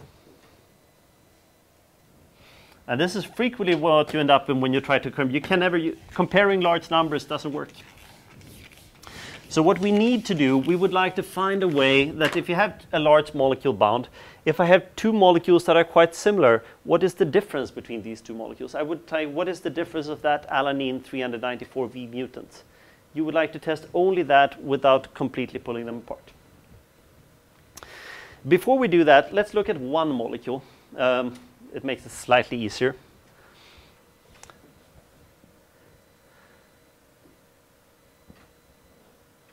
So normally, one state you had is that you had the protein and the molecule, and they are not interacting. And on the one hand, we had the protein and the molecule, and they are interacting. But to go between those 2 states, I would need to pull the molecule to or from the protein. And if this is a large molecule, that's where things go wrong. So let's draw a couple of states up here. Up here, we have the protein and the ligand bound. And that's one of the states that I want to be in. Let's just for a second assume that I take this ligand and I gradually turn it into a ghost. I gradually disappear all the atoms. First it's 99%, and then I gradually turn down all the atoms to 0. I just turn off all the atom interactions. You can't do that. Well, I can in a computer. And of course, when I'm here, the ligand is present to 50%. That's a completely unrealistic and unphysical state. But I am allowed to do it in a computer. And when I'm down here, I have the protein. And then I have a molecule that doesn't really exist. It's just a dummy that's not interacting with anything. Sorry? Like it's occupied by. It's basically remember these are just coordinates in a computer. But when I've turned off those coordinates completely, they don't exist. They are just points in space without any interactions. Then I just have the protein here. This would then be the case when I just have the ligand in water. So think of taking the ligand and pulling that away from the protein. You can certainly simulate the ligand in water in a simulation, right? But if I have that ligand in water, I could gradually turn off the ligand in water too. Just gradually remove all those interactions. That is also a well-defined state. So then I just have water with nothing in it. So each of these corners is well-defined. This means that I just have, here I have the protein and the ligand in water. Here I just have the ligand in water. Here I just have water. And here I just have the protein. And what I really want to find out is that how much does it cost when I move the ligand to the protein? But that's hard, because then I would need to pull it away. But let's say that if you accept it for a second, that in theory I could go between all these states in a computer. If I start out here, and then I go there, and then I go there, and then I go there, and then I go there. what is the free energy difference? 0, because I'm back where I started, and free energy is a state variable. So the smart thing here is that the difference between these two states must be the same as the difference between those two states. The sum of the entire circle here must be 0. And again, this dummy, I'm not really changing anything here because the protein would, here in the water, sorry, I didn't draw that. So here I would have the protein in the water too. I'm not changing the protein on that side. So that here I just have the protein in the dummy, and there I just have the dummy in the water. I haven't changed anything there. So that with a bit of argument, you can argue that that's going to be 0. So while this is what I would like to calculate, this is hard to calculate in a computer. But these two paths are kind of simple to calculate in a computer. They're not physical. They're horrible things. I'm gradually turning things off, but I can do that in a computer. I can't stop halfway, because when I'm halfway in, I'm in a completely unphysical state. But when I've gotten to the other side, that is a well-defined state. And so this corresponds to calculating me tunneling through the roof here. I can't stop halfway. But once I am at the other state, and if I can't calculate this efficiently, the result will be valid. And now I'm not calculating the entire protein. I'll show you one more slide before we take a break, because I realize this sounds a bit confusing now, right? We normally don't do this for one ligand. But if we could, this would create the absolute difference in free energy of binding. But the problem, if you think about large molecules here, that would still be 1500. It's still a very large number. And then I could calculate for one more ligand, and then we get another very large number. And we're not so interested in this 1593. I'm interested in what is the difference from my small, either a difference in an amino acid, or if you have an entire series of different drugs, what is the difference? So we're virtually always interested in difference in free energies, not the absolute free energies. But actually, this binding energy, that per se was a difference in free energy, right? So what you typically want, if I want to see differences of differences. I will repeat this after the break too, but I will at least introduce the concept to you now. This is not as complicated as it looks. My two molecules, the cost of pulling them apart was a difference in free energy, right? That's a delta G. But what the real question is, the question we wanted to ask, if you swap that alanine for a valine, how did that change the binding energy? And that's a difference of a difference. So the delta G corresponds, when I make this mutation, do I improve or deteriorate the binding?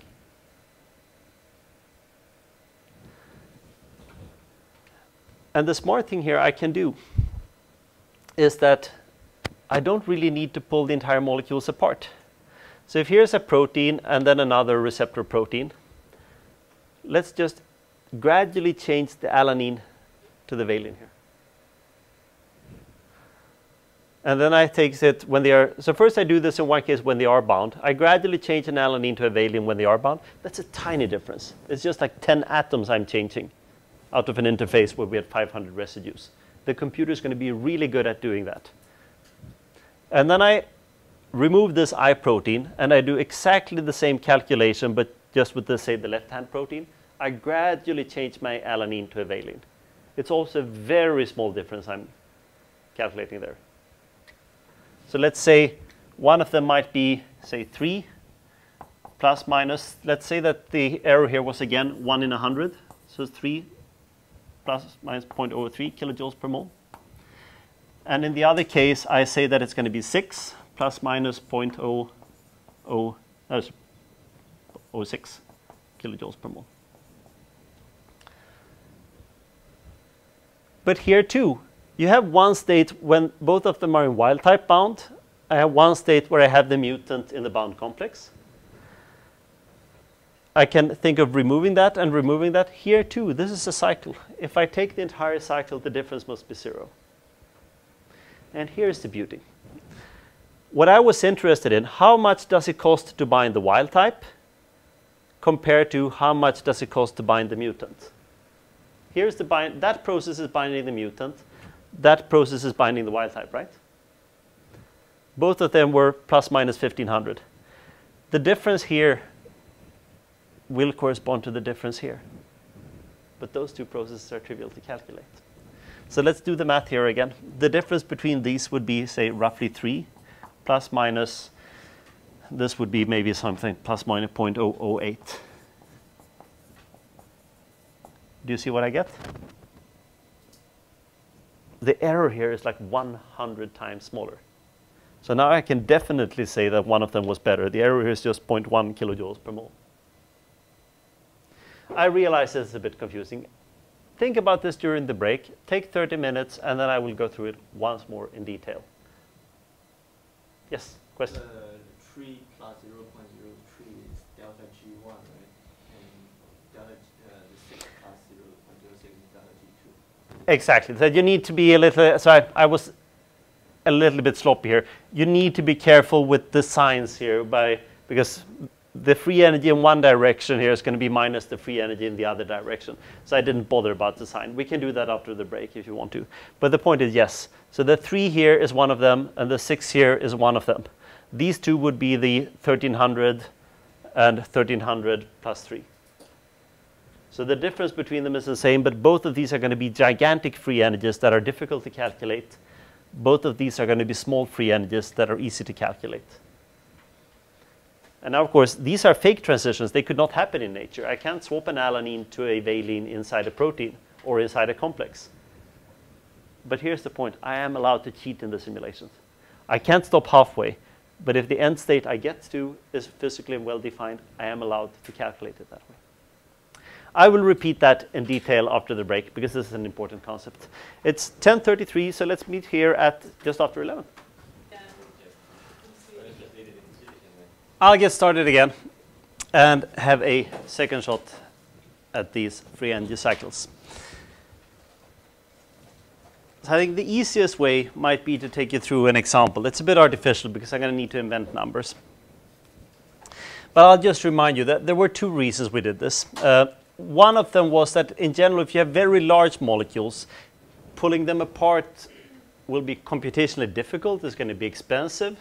And because you're also doing a large change, we eventually, at some point, we want to see the difference between the changes, right? And this is not specific to simulation, but anytime you end up taking a difference between 2 large numbers that have roughly the same magnitude, it's going to be impossible. Because that's, while even the difference might be a factor 100 smaller than the numbers, but the standard deviation doesn't shrink. So you're going to end up with the standard deviation that's roughly the same magnitude as your difference in that case.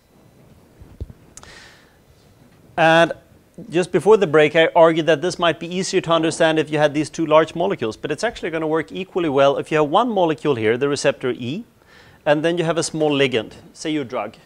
And this is one type of drug. I prime, you can think of, if this is I, let's say that I is a benzene molecule, and I prime is a, let's say, toluene or something. So you have one small group added to the molecule. So of course, I and I prime are different molecules, right? There is no experiment that would turn I into I prime directly. But in a computer, I could take this molecule and gradually disappear this one, gradually get that atom to disappear and replace it with a hydrogen instead. So if you think in the first case, it's a carbon with 3 oxygens, 3 hydrogens. And if I gradually turn the charge of those hydrogens to 0, and the charge of the hydrogen, I gradually change that to the charge of a hydrogen. And I gradually change their masses. I'm not saying exactly how we're going to do it, but it's possible to do in a simulation. And the end state, the starting state is well defined, and the end state is well defined.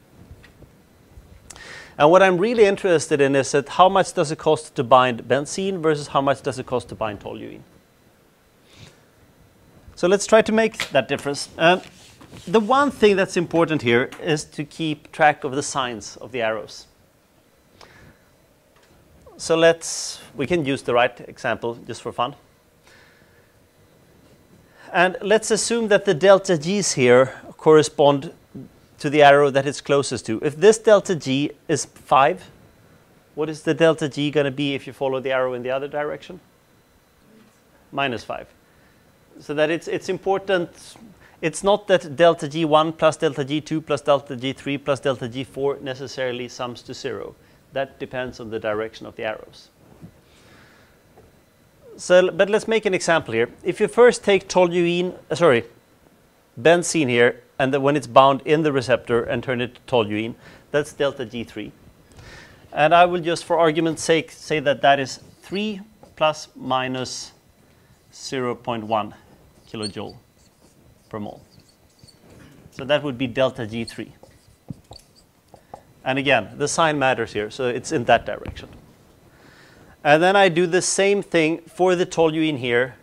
Sorry, benzene, turning it to toluene, but without, when it's not bound. So that would be delta G4, right? It's exactly the same simulation I'm doing, but now I'm doing it when it's not bound to the protein. So then we said delta G4, and let's say that that is 3.5 plus minus 0.1 kilojoule per mole. So these are the raw results I get from the computers. But this is not the difference in binding energy. These are completely artificial numbers when I do this alchemical operation of turning one molecule to another molecule. To actually calculate what the binding energy is, we're going to need to sum up the entire free energy cycle. And I would always recommend you, when you do this, do the sum. Don't assume that the arrows are placed the same way they were last time. So in this case, if we start here and we go down, well, then I'm following the arrow in the delta G1 sign. So then I'm saying at delta G1, and then I am in this state, and then I continue in that direction. That is delta G4, and it's in the direction that I'm following the arrow. So it's plus delta G4. And now I am in I prime, and then now I go up there. But then I'm going against this arrow, right? So it's minus delta G2, minus delta G2. And then I'm on the top right corner going to the top left corner, and then it's against that arrow again. So it's also minus delta G3. That has to be 0, because now I'm back when I started. And then I get the equation where it says at the bottom here. So if I move over the two negative, let's see, delta G1, and I keep delta G2 on the left-hand side. And then I move delta G3, that's going to change sign, delta G3, and delta G4, that I change the sign there too. But the point of delta G3 and delta G4 is what I had up here, right? The difference between those two is delta G3 minus delta G4. So that would be equals to minus 0.5 plus minus roughly it's going to be 0.15 kilojoules per mole. So the difference between delta G1, which was in this case, it's actually unbinding benzene versus unbinding toluene. That would be that difference. And I never ever did any simulation when I removed anything. I only made the small changes turning one molecule to the other. And this will work equally well if you have two gigantic receptors. So this is a trick, but I'm allowed to cheat because I'm doing things that are easy to do in the computer. They would be impossible to do in nature. But at the end, I end up with the difference between the two binding things that would be what I could measure in the lab. It's not impossible to measure delta G1 and delta G2, but these would likely correspond to taking a simulation and pulling the entire molecule out. And then I might instead get 1500 and 1499. And the difference between 1500 and 1499 is +1. But then also, because the numbers are a factor 100 larger, the errors would also be a factor 100 larger. So then the remaining error would be much larger than my difference. That is a general result in science. Never, ever, you must avoid any experiment where you end up taking differences between two large numbers, because you're going to ruin your accuracy. Yes? Where does the error come from when you do It's sampling, basically, because you can't sample. If you could sample the phase space, the partition function completely, right? Then it would be perfect. But any finite simulation, you're not going to sample phase space completely. Then there are potential other errors. There could be errors in your parameters. We will come back to that tomorrow. Me. We'll come back to that tomorrow. I know that it was actually last year, right? You don't have that much statistics training. So tomorrow I'm going to have like 10 slides when we talk about statistics in general for life science on a very basic level. I'll skip talking about distributions. The point is that if you're calculating a free energy between two states that are very similar, it's a molecule with or without a proton. That's not going to change anything else in the system. And then you could if the molecules are exactly identical, they're going to behave in the same way. Their freedom is the same, and then the entropy is the same. If the entropy is the same, it's really only the enthalpy or the potential difference that matters. And then you can calculate that right away. But it's not going to work that way in practice. For any realistic molecule, they're going to bind in different ways, and then we'll also change the entropy. You will see a little bit about this in some labs. For now, you can forget about these things that says GROMAX here. I stole these slides from another presentation I've been giving. In general, we're going to be calculating free energies between different states. And then, well, one way to do it could be to simulate the entire system and just calculate the populations or the probabilities. Because if you know P1 and P2 right, then you can deduce what the delta G between them has to be. The only problem here is that in many cases you now have a very large barrier or something, so this is going to be exceptionally inefficient. The other thing could be that the free energy difference might be so big that you're going to have 9,999 molecules out of 10,000 in the bound state and nothing in the bound state. And you need statistics in both states to be able to calculate relative probability, so that doesn't work well either.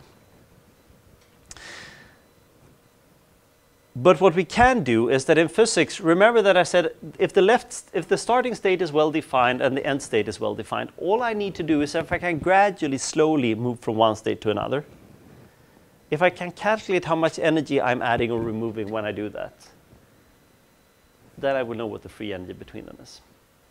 And this concept Hamiltonian in physics is really the description of all the interactions in the system. And normally I would say, so what are all the interaction systems in some sort of state A? Say when this is a benzene. And then I can also define, so what are all the interactions in the system where this is a state B? Say when it's a toluene. And then just gradually move between them. And one easy way is that all the atoms that don't exist in one state, let's put the charge and interactions and everything to 0. And then I'm gradually growing or removing the atoms. Completely unrealistic, but it's something it's well described. The equations are well described in the computer. And then I can actually calculate the difference in free energy by summing up all the small differences in the energy here while I'm doing it. And this is something you're going to need to believe me. I don't have time to prove this. Is the entropy 0? No. Okay. Remember that I said 2 slides ago that if two states are very similar, so that the entropy is, the states they occupy are going to be the same. In that case, you don't have to care about the entropy. And what this works on, do you see the integral there, is that at any small point in time, we can calculate right here what is the difference if I move a tiny amount to the left and right. And what you can then actually prove is that if you simulate this and calculate this over all possible states in the system, so that the average of the change in enthalpy averaged over all possible conformations will correspond to the average in free energy. And it's by averaging in all states, that's how you get the entropy part. I'm sorry, that was the part that I tried to, it's a fairly deep mathematical result. For now, don't worry about it. It's something that the program can tell you. But we're getting if you have a protein, and right now it's 50% toluene and 50% benzene, I can calculate exactly at this point what is the difference in free energy. So the way we do this, and again, this is not a course in statistical physics, I don't expect you to know all the details, but we find some way to describe that. Let's introduce a parameter, say lambda. So when lambda is 0 here, well, the second term is 0, so that disappears, and the system would be entirely in the first state. So this is where all the interactions correspond to benzene. And then when lambda is 1, then this term would disappear and all the interactions would correspond to toluene. And if I'm gradually changing lambda between 0 and 1, I'm slowly moving along this arrow. And no matter if lambda is 0.47, all the interactions here are well defined, all the interactions here are well defined, so the computer can't calculate this. It's a lot of equations and you need to evaluate the entire force field, but the computer can do it. It's not difficult, it's just that it's a lot of bookkeeping. Well, there are some problems though, that if my atom starts to have a 0 Lennard-Jones parameter, but it has plus charge, there are cases where atoms can overlap and everything. There are some tricks to get around that I don't think I'll have time to cover in detail. And what you do in practice is that if you have something like this solvent, you have this parameter so that the parameter can be between 0 and 1. And typically you tend to pick, say, 10 values. 0, say 10%, 20%, all the way up to 100%. And then you run 10 small simulations. And each simulation only samples, what if I had a little bit more of this molecule or a little bit less of this molecule?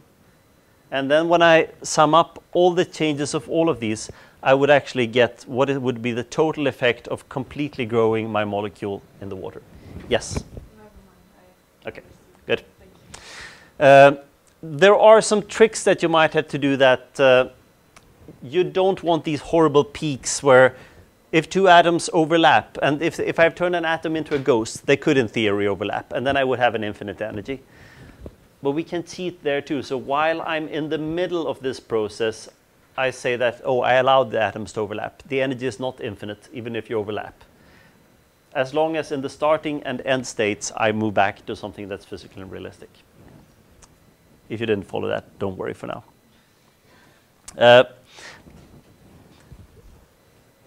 But my point is this, this is what you get to. So if this is an alcohol that I'm solvating in water. And then the lambda parameter here goes from 0 to 1, and in this case it's more, it's probably 20 simulations. And in each of these points, I then calculate roughly how much is the free energy changing here as a function of lambda. So if I had, in this particular case, if I had a little bit more of the molecule, it would not like it because the change here is positive, while here it's negative. So you end up with a bit of variation, and the variation here comes from as I'm turning charges on or off, or if I'm turning the Lennard-Jones parameters on or off, or if I'm turning the bonds on or off. So it's not, you can't really understand exactly what happens in these curves. But the point is that then I just take the integral under these curves, and the integral under this curve will correspond to the total difference in free energy. And as noisy as these curves look, the integration operation is averaging. So you actually end up with fairly good values of delta G. Computers today, for small molecules, computers are at least as good as experiments at calculating the solvation-free energies of small molecules.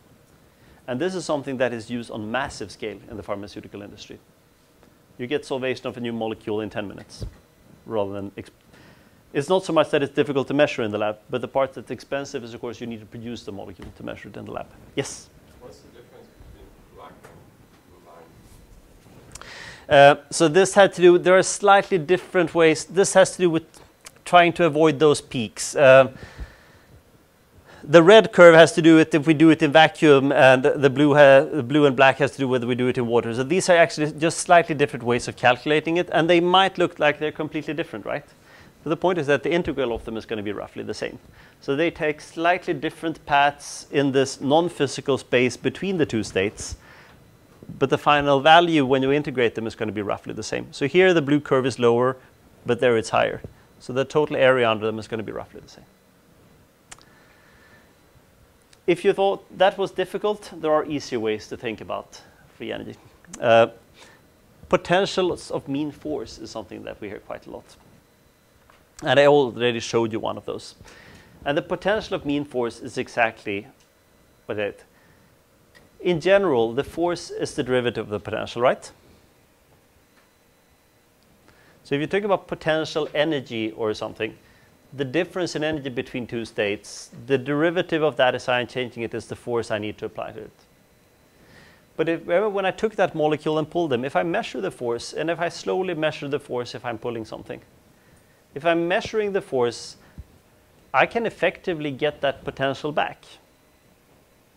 And what I said before the break is that, yes, if I measure the potential all the way when I'm pulling something out, I can calculate how much it costs to pull it out. But it's not just a matter of pulling it out. I actually get this as a function of, say, the position. If I take a small molecule in water and then I gradually pull it into a membrane, I will actually get the entire shape of the molecule, that how expensive it is to have it water, how good is it to have it in the head groups, how bad is it going to be to have it in the center of the membrane. So I can get this as a function of the position. Or if I have a large protein, the ion channel I showed you, as the ion channel is opening or closing, right? I can actually trace the potential free energy, not just in the open and closed state, but I will see what is the transition state. How much does it cost if as I'm forcing the molecule or something to follow a particular path? What is the energy at each specific point? So that the force is incredibly noisy, but the average of the force in a simulation, if I'm under equilibrium, if I take the integral of that, that's going to be the free energy with respect to the coordinates that I'm changing. Let's show you an example of this instead. If I take two molecules, one molecule here and one molecule there, if I define some distance between them, I can say what is the energy as a function of this distance, and then I run this in a simulation, and then I change this distance. I force them to either be further apart or closer together. And the way I do that is literally by attaching a small spring with them, and I can get the spring to either pull them together or push them apart. Then I will see what is the energy as a function of distance between these two molecules. So at each distance, there are going to be a ton of different relative orientations and everything. So that I will need to sample. I can't just calculate it once. And the really important part here has to do with the membrane. I can take a molecule and gradually pull this into a membrane. Now, if I just calculate it for one frame here, one snapshot, there are going to be noise. The atoms here, so at each point here, I need to simulate a few tens of thousands of steps or something, so that I average all the properties of the molecules and effectively get the free energy instead of just the energy. But if I do that, I will literally get a curve that describes how much energy do I gain or lose at each z coordinate here through the membrane. Yes? So gamma can either be the appearance or disappearance of a certain atom or group. Do you mean lambda or? Yeah. Yeah, lambda is just what you call a parameter, right? So that we use this parameter to describe as if I'm going from one state to another. So here, in this case, we typically don't use lambda, but you can say that lambda is 0 here and 1 here. Yeah. So it's just a way to describe a relative change. It's a dimensionless parameter, so just so that we can translate this to the computer. But in this particular case, it's just a matter of measuring how much force do I need to apply to this atom to keep it at this position. And here, if this is water soluble, the force will likely be roughly 0, right? The molecule will likely move up and down a bit so that it's going to fluctuate a bit, but in general it will be 0. But let's say that this was a hydrophilic molecule. And if I now move it into the membrane and I put it here, there's going to be a gigantic force that the molecule would like to move out of the membrane. So I have to apply a lot of force inwards to keep it in the membrane. But this too is going to be noisy. It's going to fluctuate up or down. But in general, I'm going to need to apply a force downwards to keep it here. And if you integrate this force, you're going to get a free energy. Let's see here. This, I said hydrophilic, right? So it's going to be like to be out in water, and then it's going to hate to be in the membrane, and then it's going to like to be out in water, roughly. And can you imagine doing something like that in a lab? Calculating how expensive it is to keep a specific helix, say, in the head group region. I can't even imagine an experiment that can do that. So that the neat thing here is that we can use computer simulations to understand processes, even understanding transition states. What if this is if this is a very hydrophilic molecule, somewhere in here at the very peak of the membrane, right?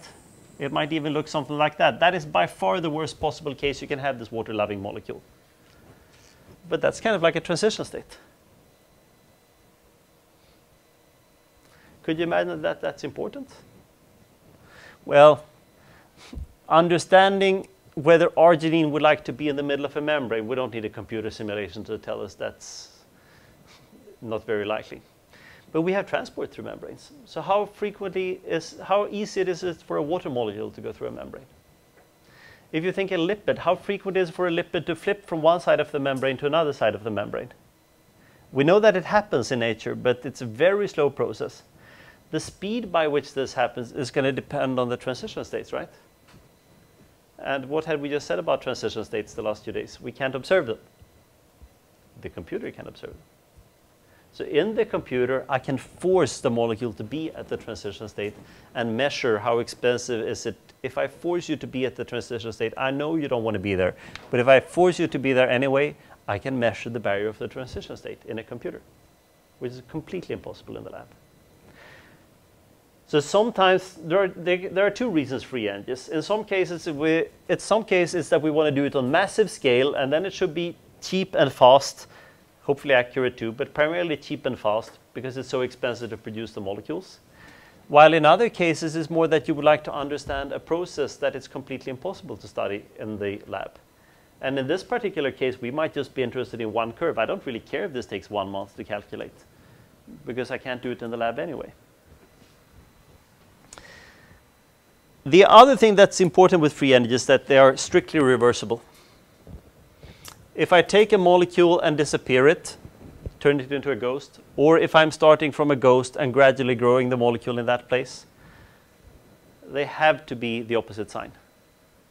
If they were not the opposite sign, I would violate energy conservation and everything. The same process in different directions, only the sign can differ. So anytime you calculate free energies, whether it's in a computer simulation or in an experiment, check. There's this famous quote in politics, right? Trust but verify. Do your positive and negative controls. You know that it should be the opposite. So let's say that I calculate the free energy of binding. And I get two results. First, I calculate the free energy of binding, and that is -3 plus -1 kilojoule per mole.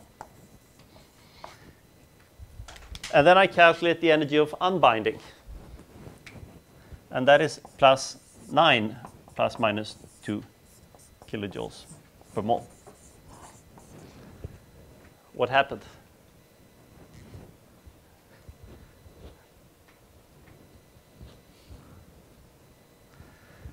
We don't know, right? But there is something wrong here, because that's not possible. Maybe we made an error in the calculations. Sadly, maybe we completely underestimated these errors for whatever reason, but there is something here that's wrong. They should be the opposite sign. If they are on the other end, if you see that that's +3 plus -2, then it's fine. And again, this is not specific to simulations. If you can measure the same process two ways, do it. Because that's your safety check that you didn't make a mistake the first time you did it. And that leads to the other things that we're going to talk more about tomorrow. Estimating errors. Do you think it's important to be accurate in science? No. Then we wouldn't use bioinformatics. And it's not me dissing bioinformatics. If you think about bioinformatics, bioinformatics is full of errors, right? Every single sequence alignment you've seen isn't correct. So why does bioinformatics work? It's better than nothing, right? Well, that depends. It's dangerous because better than nothing sounds good. So would you be willing to take a drug that was developed with my better than nothing technique? It's sufficient, or if you can see the trends being. So I have this new drug, and let's say it's against headaches, and it's better than nothing. Only 1 out of 4 patients die. Would you like to take it? Okay. 1 in 4 billion patients die. So the point is, it's not that you need to be accurate, but we need to know how good or bad we are, so you can make an informed decision. And in some cases, that maybe 1 in 10 is good enough. If it's just a side effect that you get a bit tired from the drug. Dying, I would probably prefer 1 in 4 billion. So that you need to know how good or bad you are. The point is, yes, of course, all other things equal, it's always better to be more accurate and precise than not being it, but you don't have that choice. So the point with bioinformatics, you have the p-values. We know what is the likelihood of this model being wrong. And then you can decide. If it's 50-50, you likely shouldn't submit it to science. But we're not saying that the model can't be wrong. It's just saying it's, in this particular case, it's not very likely to be wrong. And then what error you accept, that will depend on the scenario. So I'm going to talk about that tomorrow, and what errors are in particular. Estimating errors is super difficult. And there are a bunch of very advanced techniques to do this. So if you have an entire series of values, the obvious one is to just calculate the standard deviations and turn that into a standard error. And if you didn't follow a word of that, I will cover that in detail. But there are ways, so based on the fluctuations in the data, I can estimate not just the standard deviation, because the standard deviation just measures how much my data is fluctuating. There are ways from this to derive roughly how good is my prediction. And I will cover that in detail tomorrow. But there is a problem here. Let's assume that I'm drawing a curve for you. You've all heard of standard deviations, right? So let's say I'm plotting a function here. What is the... If I now give you an estimate of the average, is this... Sorry, this is some sort of value, y here. Do you think this is a reasonable estimate of the average? Somewhere there, right? Unfortunately, this was the temperature in Sweden, and I only measure it from January 5 to January 10. So we just predicted that the average temperature in Sweden is minus 10 degrees. So the problem is that the temperature January 6th is somewhat correlated with the temperature January 5, right? And as you simulate this over an entire year or something, eventually the temperature will start to pick up. The point is that we don't have 500 independent samples. Each sample is highly correlated with the previous sample. And this is something that we usually sweep that under the rug in the beginning courses in statistics. There are ways to treat this too. There are a ton of advanced statistical methods that you can use, and this, of course, you have to know for the exam. No. The point is, A, there are programs to do this for you. GROMACS, our program, is one of them. But in general, what do you do when you have a problem like this?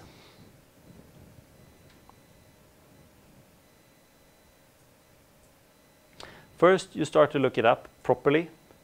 Don't assume that you know statistics. Ask a statistician if it's very important. Remember those things that I told you earlier on? No, we're going to have that tomorrow. P-value hacking. There are some really fun. There are a number of very embarrassing papers, including from groups from Stockholm, that they have published amazing results, and it's just because they didn't understand proper undergraduate statistics. But undergraduate statistics is easy if your undergraduate was in statistics. So how many of you have an undergraduate in mathematical statistics? So this you need to know that you don't understand this. Even I don't understand this properly. I have a bit more experience than you. But there is a point here where you need to ask a statistician. Statistics is dangerous and difficult. It's difficult, but it's also, the big danger here is that you think your results are better than they really are. And it usually has to do with these correlations that I showed you. Don't assume that you can just apply the standard deviation or anything you learned in undergraduate statistics. But quite a few programs that you use, either in the labs or later on, they will have a way to, if this is my data, they will estimate roughly how accurate your data is. Trust those programs. And anytime you get a number from a colleague or something, unless they have, here's my result. A result that looks like that with one bar is useless, completely useless. Because there are two alternatives here, right? One of them is that the standard error is like that. The other one is that the standard error is like that. And in the first case, it's a very important result. In the second case, it doesn't tell you anything. You don't even know what the sign is. Unless there are error bars on numbers, they're worthless, completely worthless.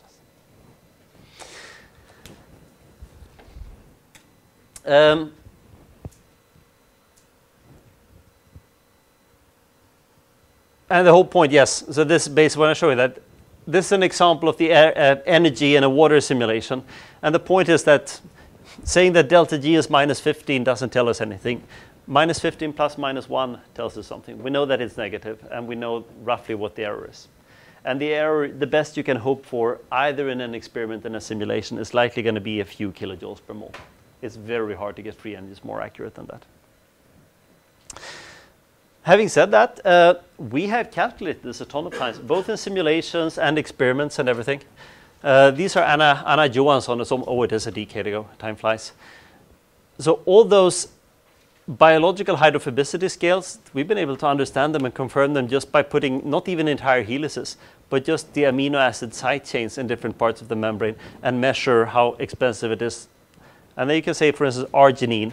We see that it's good to have it in the water. It's actually good to have it in the head groups too, but it's bad to have arginines in the center of the membrane.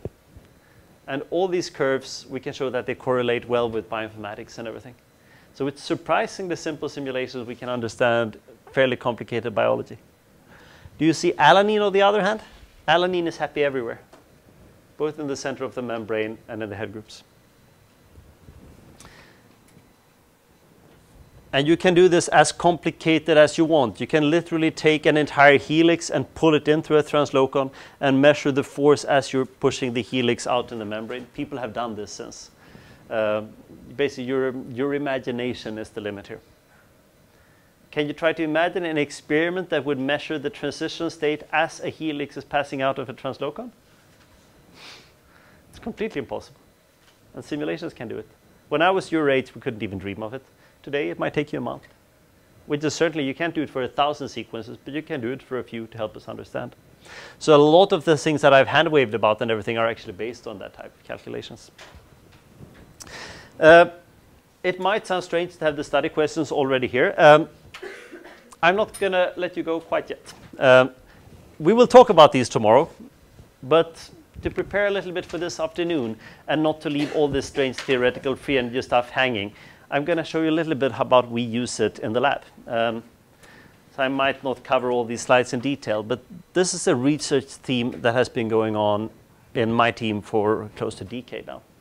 So I told you about various types of ion channels. One of the types of ion channels that we are most interested in are the ligand-gated ones. So these are the ones that sit between nerve cells, and when you get to the end of one nerve cell, you release some neurotransmitters. These neurotransmitters diffuse over 1 millimeter or so. And then depending on what neurotransmitter you have, they will bind to the next nerve cell and then create a new nerve impulse. I even think I have a... No, we're going to... And what I love here is, so this is kind of halfway between physics and chemistry. This is, you're too young for it. This is Sidney Harris. For a long time, he made this beautiful cartoons in Scientific Americans, jokes about science. And I think it's sad he's retired since over a decade.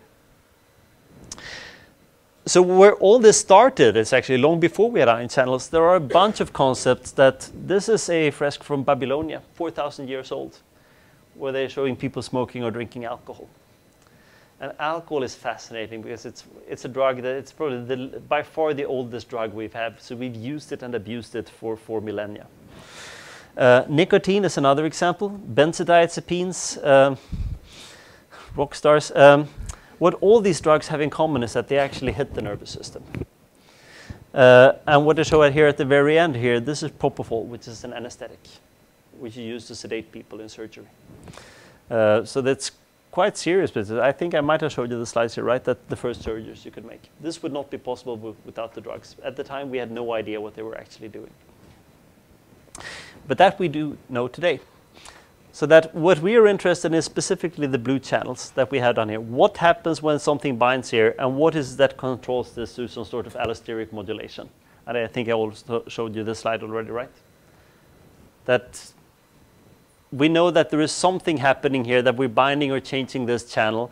Depending what I'm binding here and depending on what channel I'm binding it to, they're either going to open or close. So it's exactly the type of process. Ideally, we would like to design drugs. I'm not interested in running a pharmaceutical company, but we would like to understand what happens and when we control it. What happens on Friday if you have a glass of alcohol? Why do you get this warm, fuzzy feeling? And these are entirely allosteric modulators. They work just like transistors. A small change in the binding here will somehow create a large change in your nerve impulse. And for decades here, the entire field was fumbling in the dark because this was about as good a structure we had of them. And then the last 10 years, things have exploded. We have a number of channels, both from bacteria, worms, then increasingly also from humans and mice. So suddenly, can you imagine the difference between the previous slide and suddenly we know every single binding site in these channels? We have a ton of information. So now with these structures, you can start designing drugs. So already when we got the first bacterial channels, I had a very skilled French postdoc. And he could even run simulations and show specifically where in these channels between these helices that various anesthetics and alcohol drugs bound. And he could also show how long they take. He could show the specific hydrogen bonding patterns. And at this point, we were super excited because this, you probably can't see it, but this says S267 there. It's a serine. And this serine residues has been shown to be super important. If we remove that, we completely change the sensitivity to anesthetics and alcohol. So the fact that in a simulation, we spontaneously see the molecules go there and bind if we just add ethanol out in the water. So this is, from our point of view, pretty sexy. We felt that we had understood that the binding site was, it also made a whole lot of sense. It's kind of like pushing your foot through the door, that we're pushing the subunits in this channel apart. And when we push them apart, that would somehow explain why the channel would open more. And we even published this. We were pretty happy. And then we went down to Paris, and I talked to some colleagues at the conference, and they just pushed out a new structure. And this is an X-ray structure, and it's a type of X-ray structure that you call a co-crystal, which is, you have the X-ray structure, but you actually have a small drug bound, and I think it's desflurane in this case. Or no, it's propofol. The mesh you see here is the electron density. You don't see the atoms, but again, this is a very good electron density, so it's obvious that there is some drug bound there. There was only one small problem here, and it's that I had bet the bank. All our simulations said that the drug would bind there. So this was me before the talk, and that was after. Now, the reason why I'm showing you this is that we made a bunch of mistakes here, and this is a bit of memento mori, that all the simulations here were done in a bacterial channel. They were homology models. We didn't have much choice. The simulations were done on prokaryotes. The experiments was done on a different type of channel and everything, so that we kind of tried to cover too much. So I used the bacterial channel to try to make simulations predictions about a human channel, the glycine receptor, which is important for alcohol binding, while all the structure was for the bacterial one. So at that point, we actually took a step back and we started doing quite a lot of experiments. You will see Stephanie actually, and maybe Harsha, talk a little bit about their work. And what we then do is that we take these small frog eggs where we express the channels, and they will take you through it this afternoon. And that way we can actually specifically measure in the lab what happens if I add a bit of alcohol to this channel. Does it open more or less? What if I make a mutation in position 267? Do I get more or less current? And the way research happens, right, is that it's not by one study, but you need to make dozens or even 100 studies. So you get lots of statistics and see how do things change depending on the mutations. And to make a long story short here, what we actually discovered is that there are some pretty important differences between the prokaryotic, the bacterial channels, and the human ones. And in particular, some of these binding sites that we had more or less by coincidence found, they're super sensitive to a mutation. And this is a mutation that in the bacterium you would not have this binding site, but in the human channel we would likely have it. So it's, at this point it was somewhat involuntarily that we had likely found a binding site that is present in the human channels, but it's not present in the bacterial ones. And then we took those lab results and went back into the computers. And this is when Samuel started to do a lot of mutations and everything. And we actually turned out that in the simulations too, if we compare the bacterial channels to the human channels, there are two binding sites. There's an orange binding site and there's a purple binding site. And in the bacterial channel, by default, you would only have the red binding site. But when I make the bacterial channel look like a human channel, do you see what happens? I open up a new binding site. So then we would have two places where the ion can bind.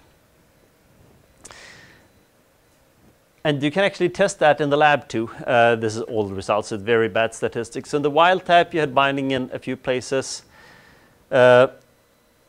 in the human one. In the bacterial one, we see very good binding. You might not see it there, but they're binding in the opposite places, actually. And if I take the bacterial channel and make it look like it's human, then I actually recover the binding that I had in these human channels. And somewhere here, we started to be a bit more ecstatic, because it actually, if you look at the biology of these channels, which in hindsight is a bit embarrassing, we should have done that much earlier. It turns out that the bacterial channels are mostly shut off by at least longer chain anesthetics. By the human channels, they are rather turned on. So they have this roughly the same channel. They are homologous. And if you have a very short chain alcohol, let's see if I had that in the previous slide. Sorry.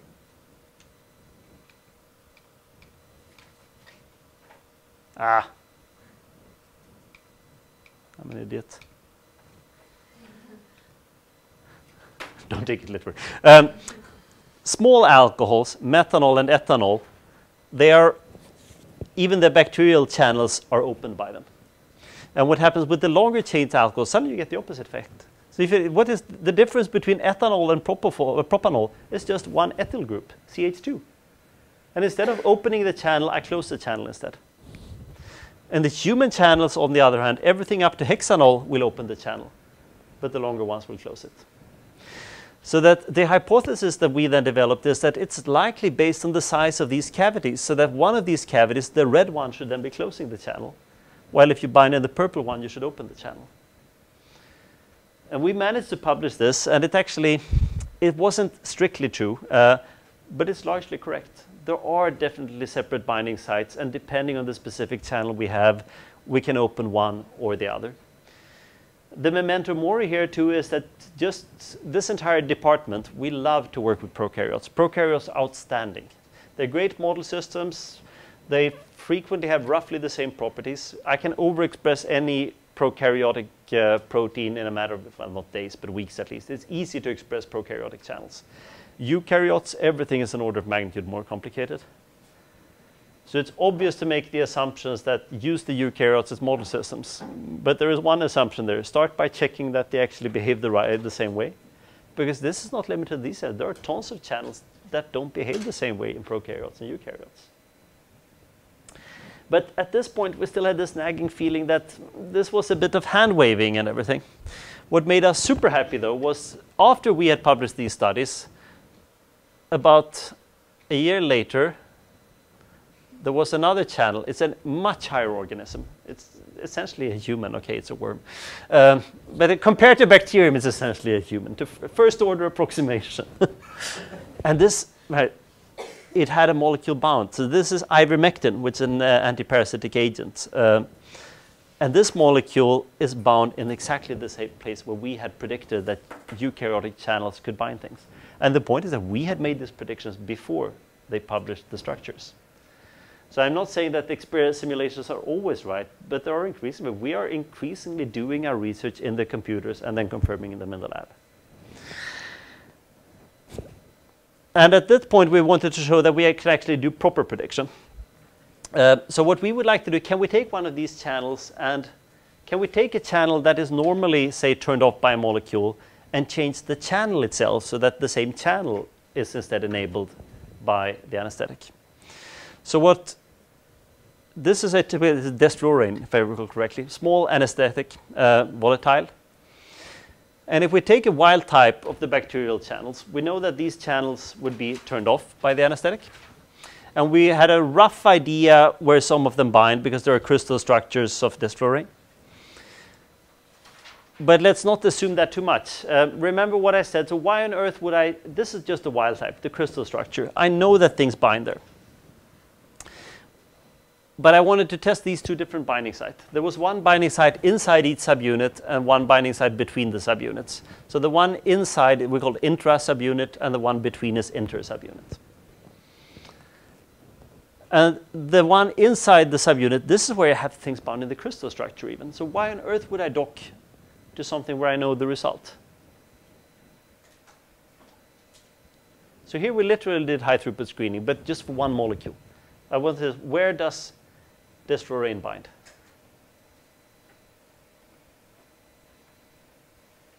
So why would I even ask where desflurane binds? if I know where it binds. So this is my positive test, right? If I had predicted in this case that this fluorine binds here, there is something wrong because I know that it should bind there. And I get it roughly right. I think there was one of this group that fluorine was turned maybe a quarter of a turn or something, but for all intents and purposes, it's awesome. I do predict that it will bind where I know that it will bind, which gives me some reasonable confidence that the docking should be able to capture the properties both of my entire protein in a membrane. It's a fairly complicated setup. Docking in membrane proteins is far more complicated than docking a water-soluble protein, which is why most people haven't done it. And then I also take the same molecule but force to dock it between these subunits, and you can almost see that here, that there's a large phenylalanine ring in this case, and they're going to overlap. That's going to be a very bad energy. They will hate to be there. And then I take exactly the same molecule, but mutate that phenylalanine ring to something small, like an alanine. I literally remove the entire ring.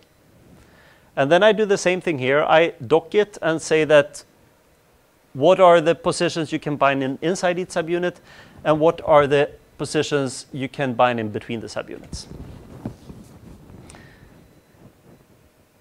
And that doesn't tell me anything, because here is the problem with docking. What docking is going to tell you is that, yes, you can bind there. If you're going to bind here, you're going to bind in that pose. If you're going to bind there, you can bind in that pose, but that appears to be pretty bad.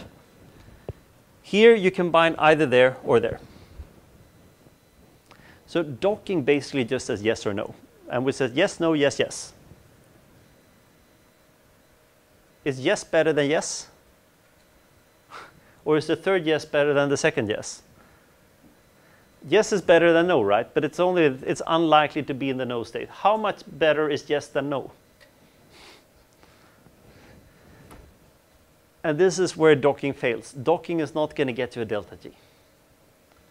So I'm not saying that no does not mean that it will never happen, I will eat my left shoe. Just no just means that it's not quite as good as yes. And quite as good as that, does that mean 1 in 10, 1 in 100, or 1 in a billion? And to answer that, we need to calculate the free energy. But the reason why you need the docking is that now we have a pose. We have 4 poses. We have the wild type inside and between subunits, and we have the mutant inside and between subunits. So there are 4 things I want to test. Oops, sorry. And I'm not going to go through the details exactly how you do that in a simulation. So there is lots of data on this plot, but it's fairly... We use exactly the thing I told you about before the break. We calculate what is the free energy of binding desflurane in a specific binding pose between the subunits in the wild type. And then I do this, I said between now, right? So the other one would be inside. So there are 4 different things I want to do. In practice, it's much more than 4, but I will ignore that for now. Let's start by looking at the black bars there. Pretend you don't see the orange ones.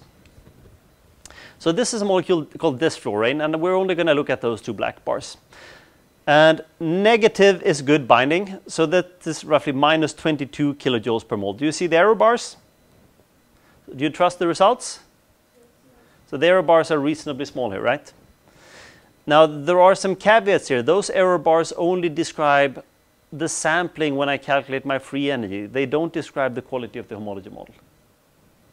So you should always be aware that almost any error bars from any calculations, they are lower bounds. They can only be larger in practice, because there are always errors we don't account for, or the quality of the parameters or so. So which place is better to bind in? Inside the subunit or between the subunits? So it's going to be better, but what's the difference? So minus 22 kilojoules per mole and say minus 14 kilojoules per mole. The point is that both of them are good, right? So you're going to see binding in both places.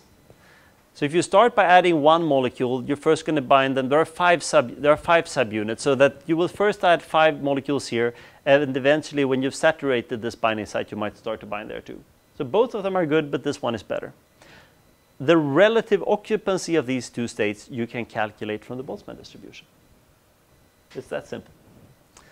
But you will definitely, we didn't do that in this case, so we definitely prefer to bind inside each subunit. That made sense, because that's what we saw in the wild type, that if you made the co-crystal, we found the anesthetic bound inside each subunit. So So and again, check, check, check.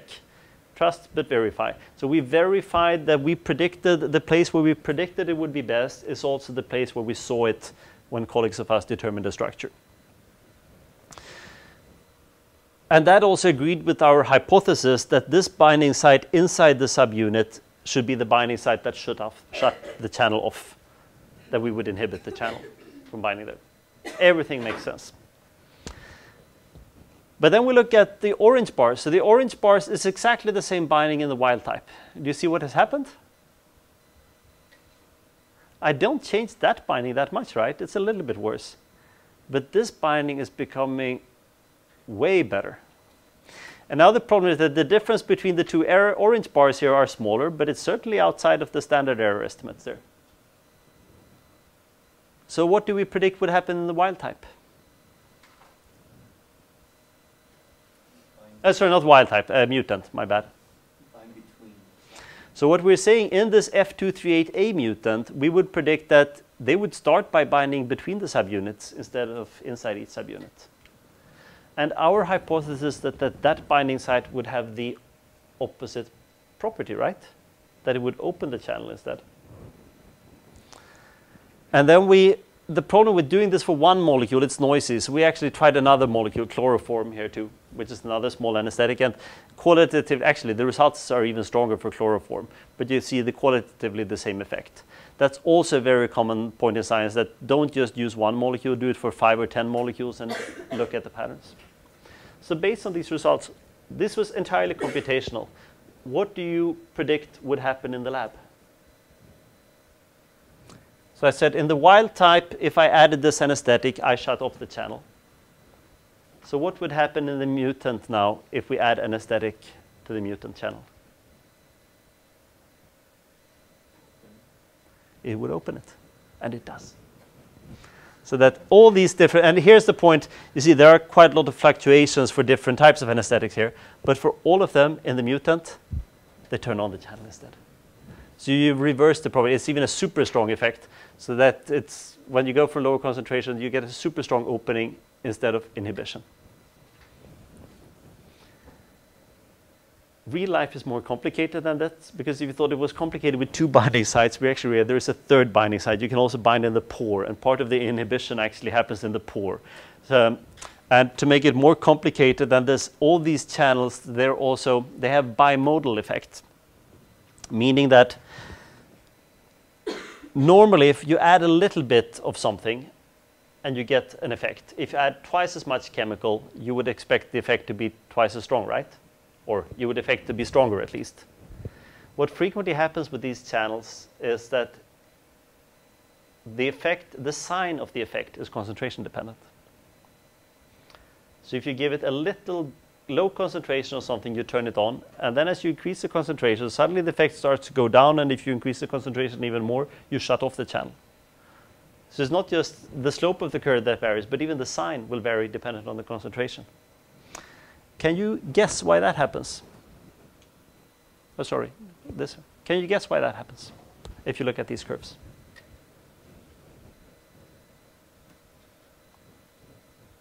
Yes?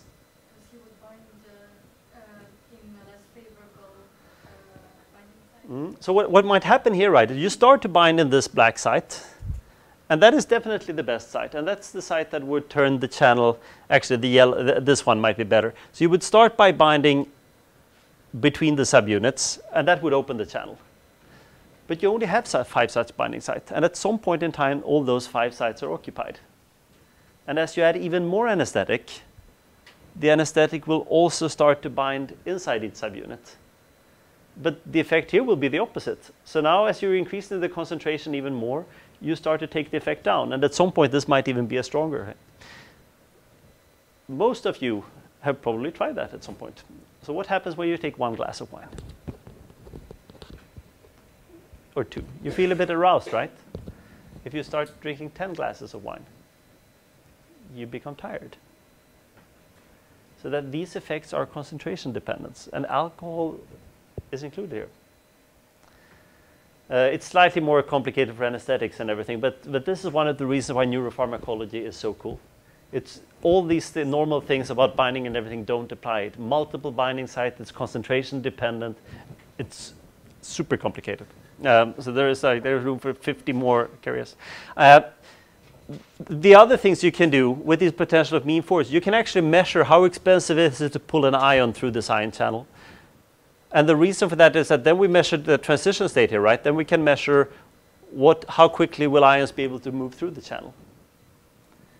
And then you can do this once if the channel does not have anything bound under when we expect it to be closed. And then we have a fairly large barrier. And then we add the glutamate, the neurotransmitter here. And then we would expect the channel to be open. And you can actually show that once you have an open channel with this bound, there is still a barrier, but it's much lower. So then the channel is actually open. So we can use computers quite accurately actually to predict what happens. Will the channel open and close, and suddenly it will conduct ions. If you thought that was complicated, we just worked on one specific channel here that was also a homopentamer. So it's 5 identical subunits. I might have mentioned this too, but I didn't show you the slide.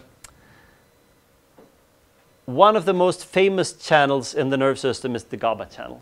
And there have been a few structures of this, and then it's been a homopentamer. The important GABA channel has both alpha and beta subunits. And again, I think I mentioned this to you, that the interface from beta to alpha, this is where the anesthetics will bind to sedate you. If you change this binding site, you can create mice that you can't sedate with anesthetics.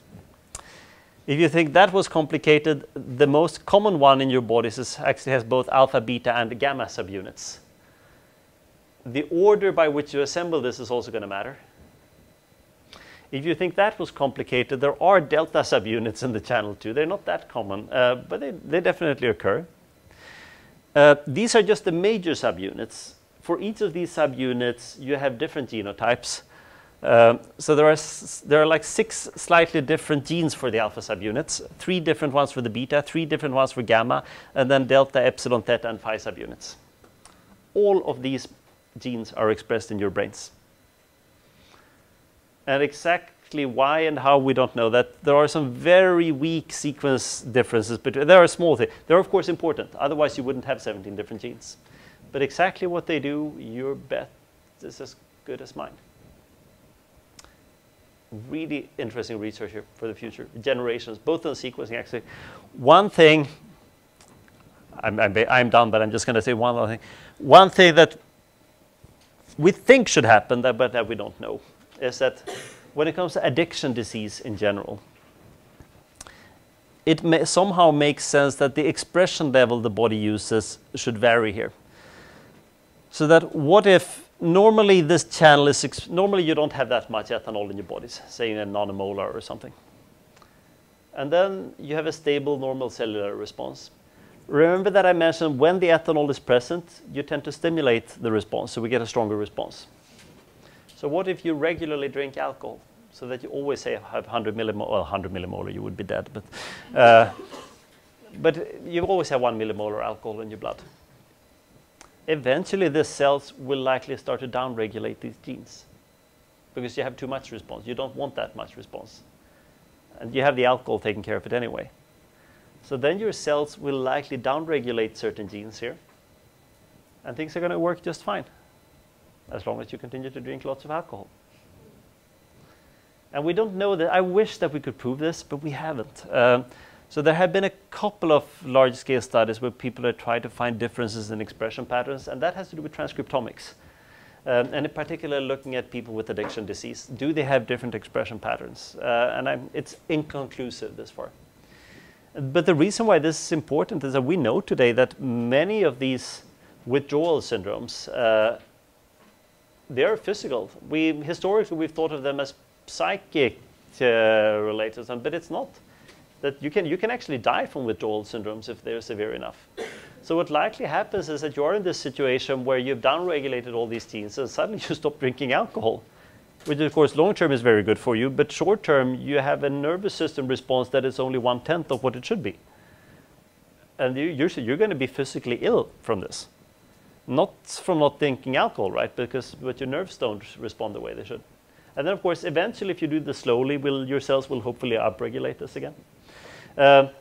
and what we then think, but again, we don't know, likely the difference in expression between all these subgenes is likely what explains why you have different cells in different parts of your brain, in your spine, in your hypothalamus, and everything, but we have no idea about the details. And this starts going and being related to brain research, but brain and neuropharmacology and neurochemistry is, in my somewhat biased point of view, some of the coolest research we're going to do the next 10 years. 3 minutes past noon. Let's finish there, and then we'll meet those of you who want at 2 p.m. at SciLife Lab.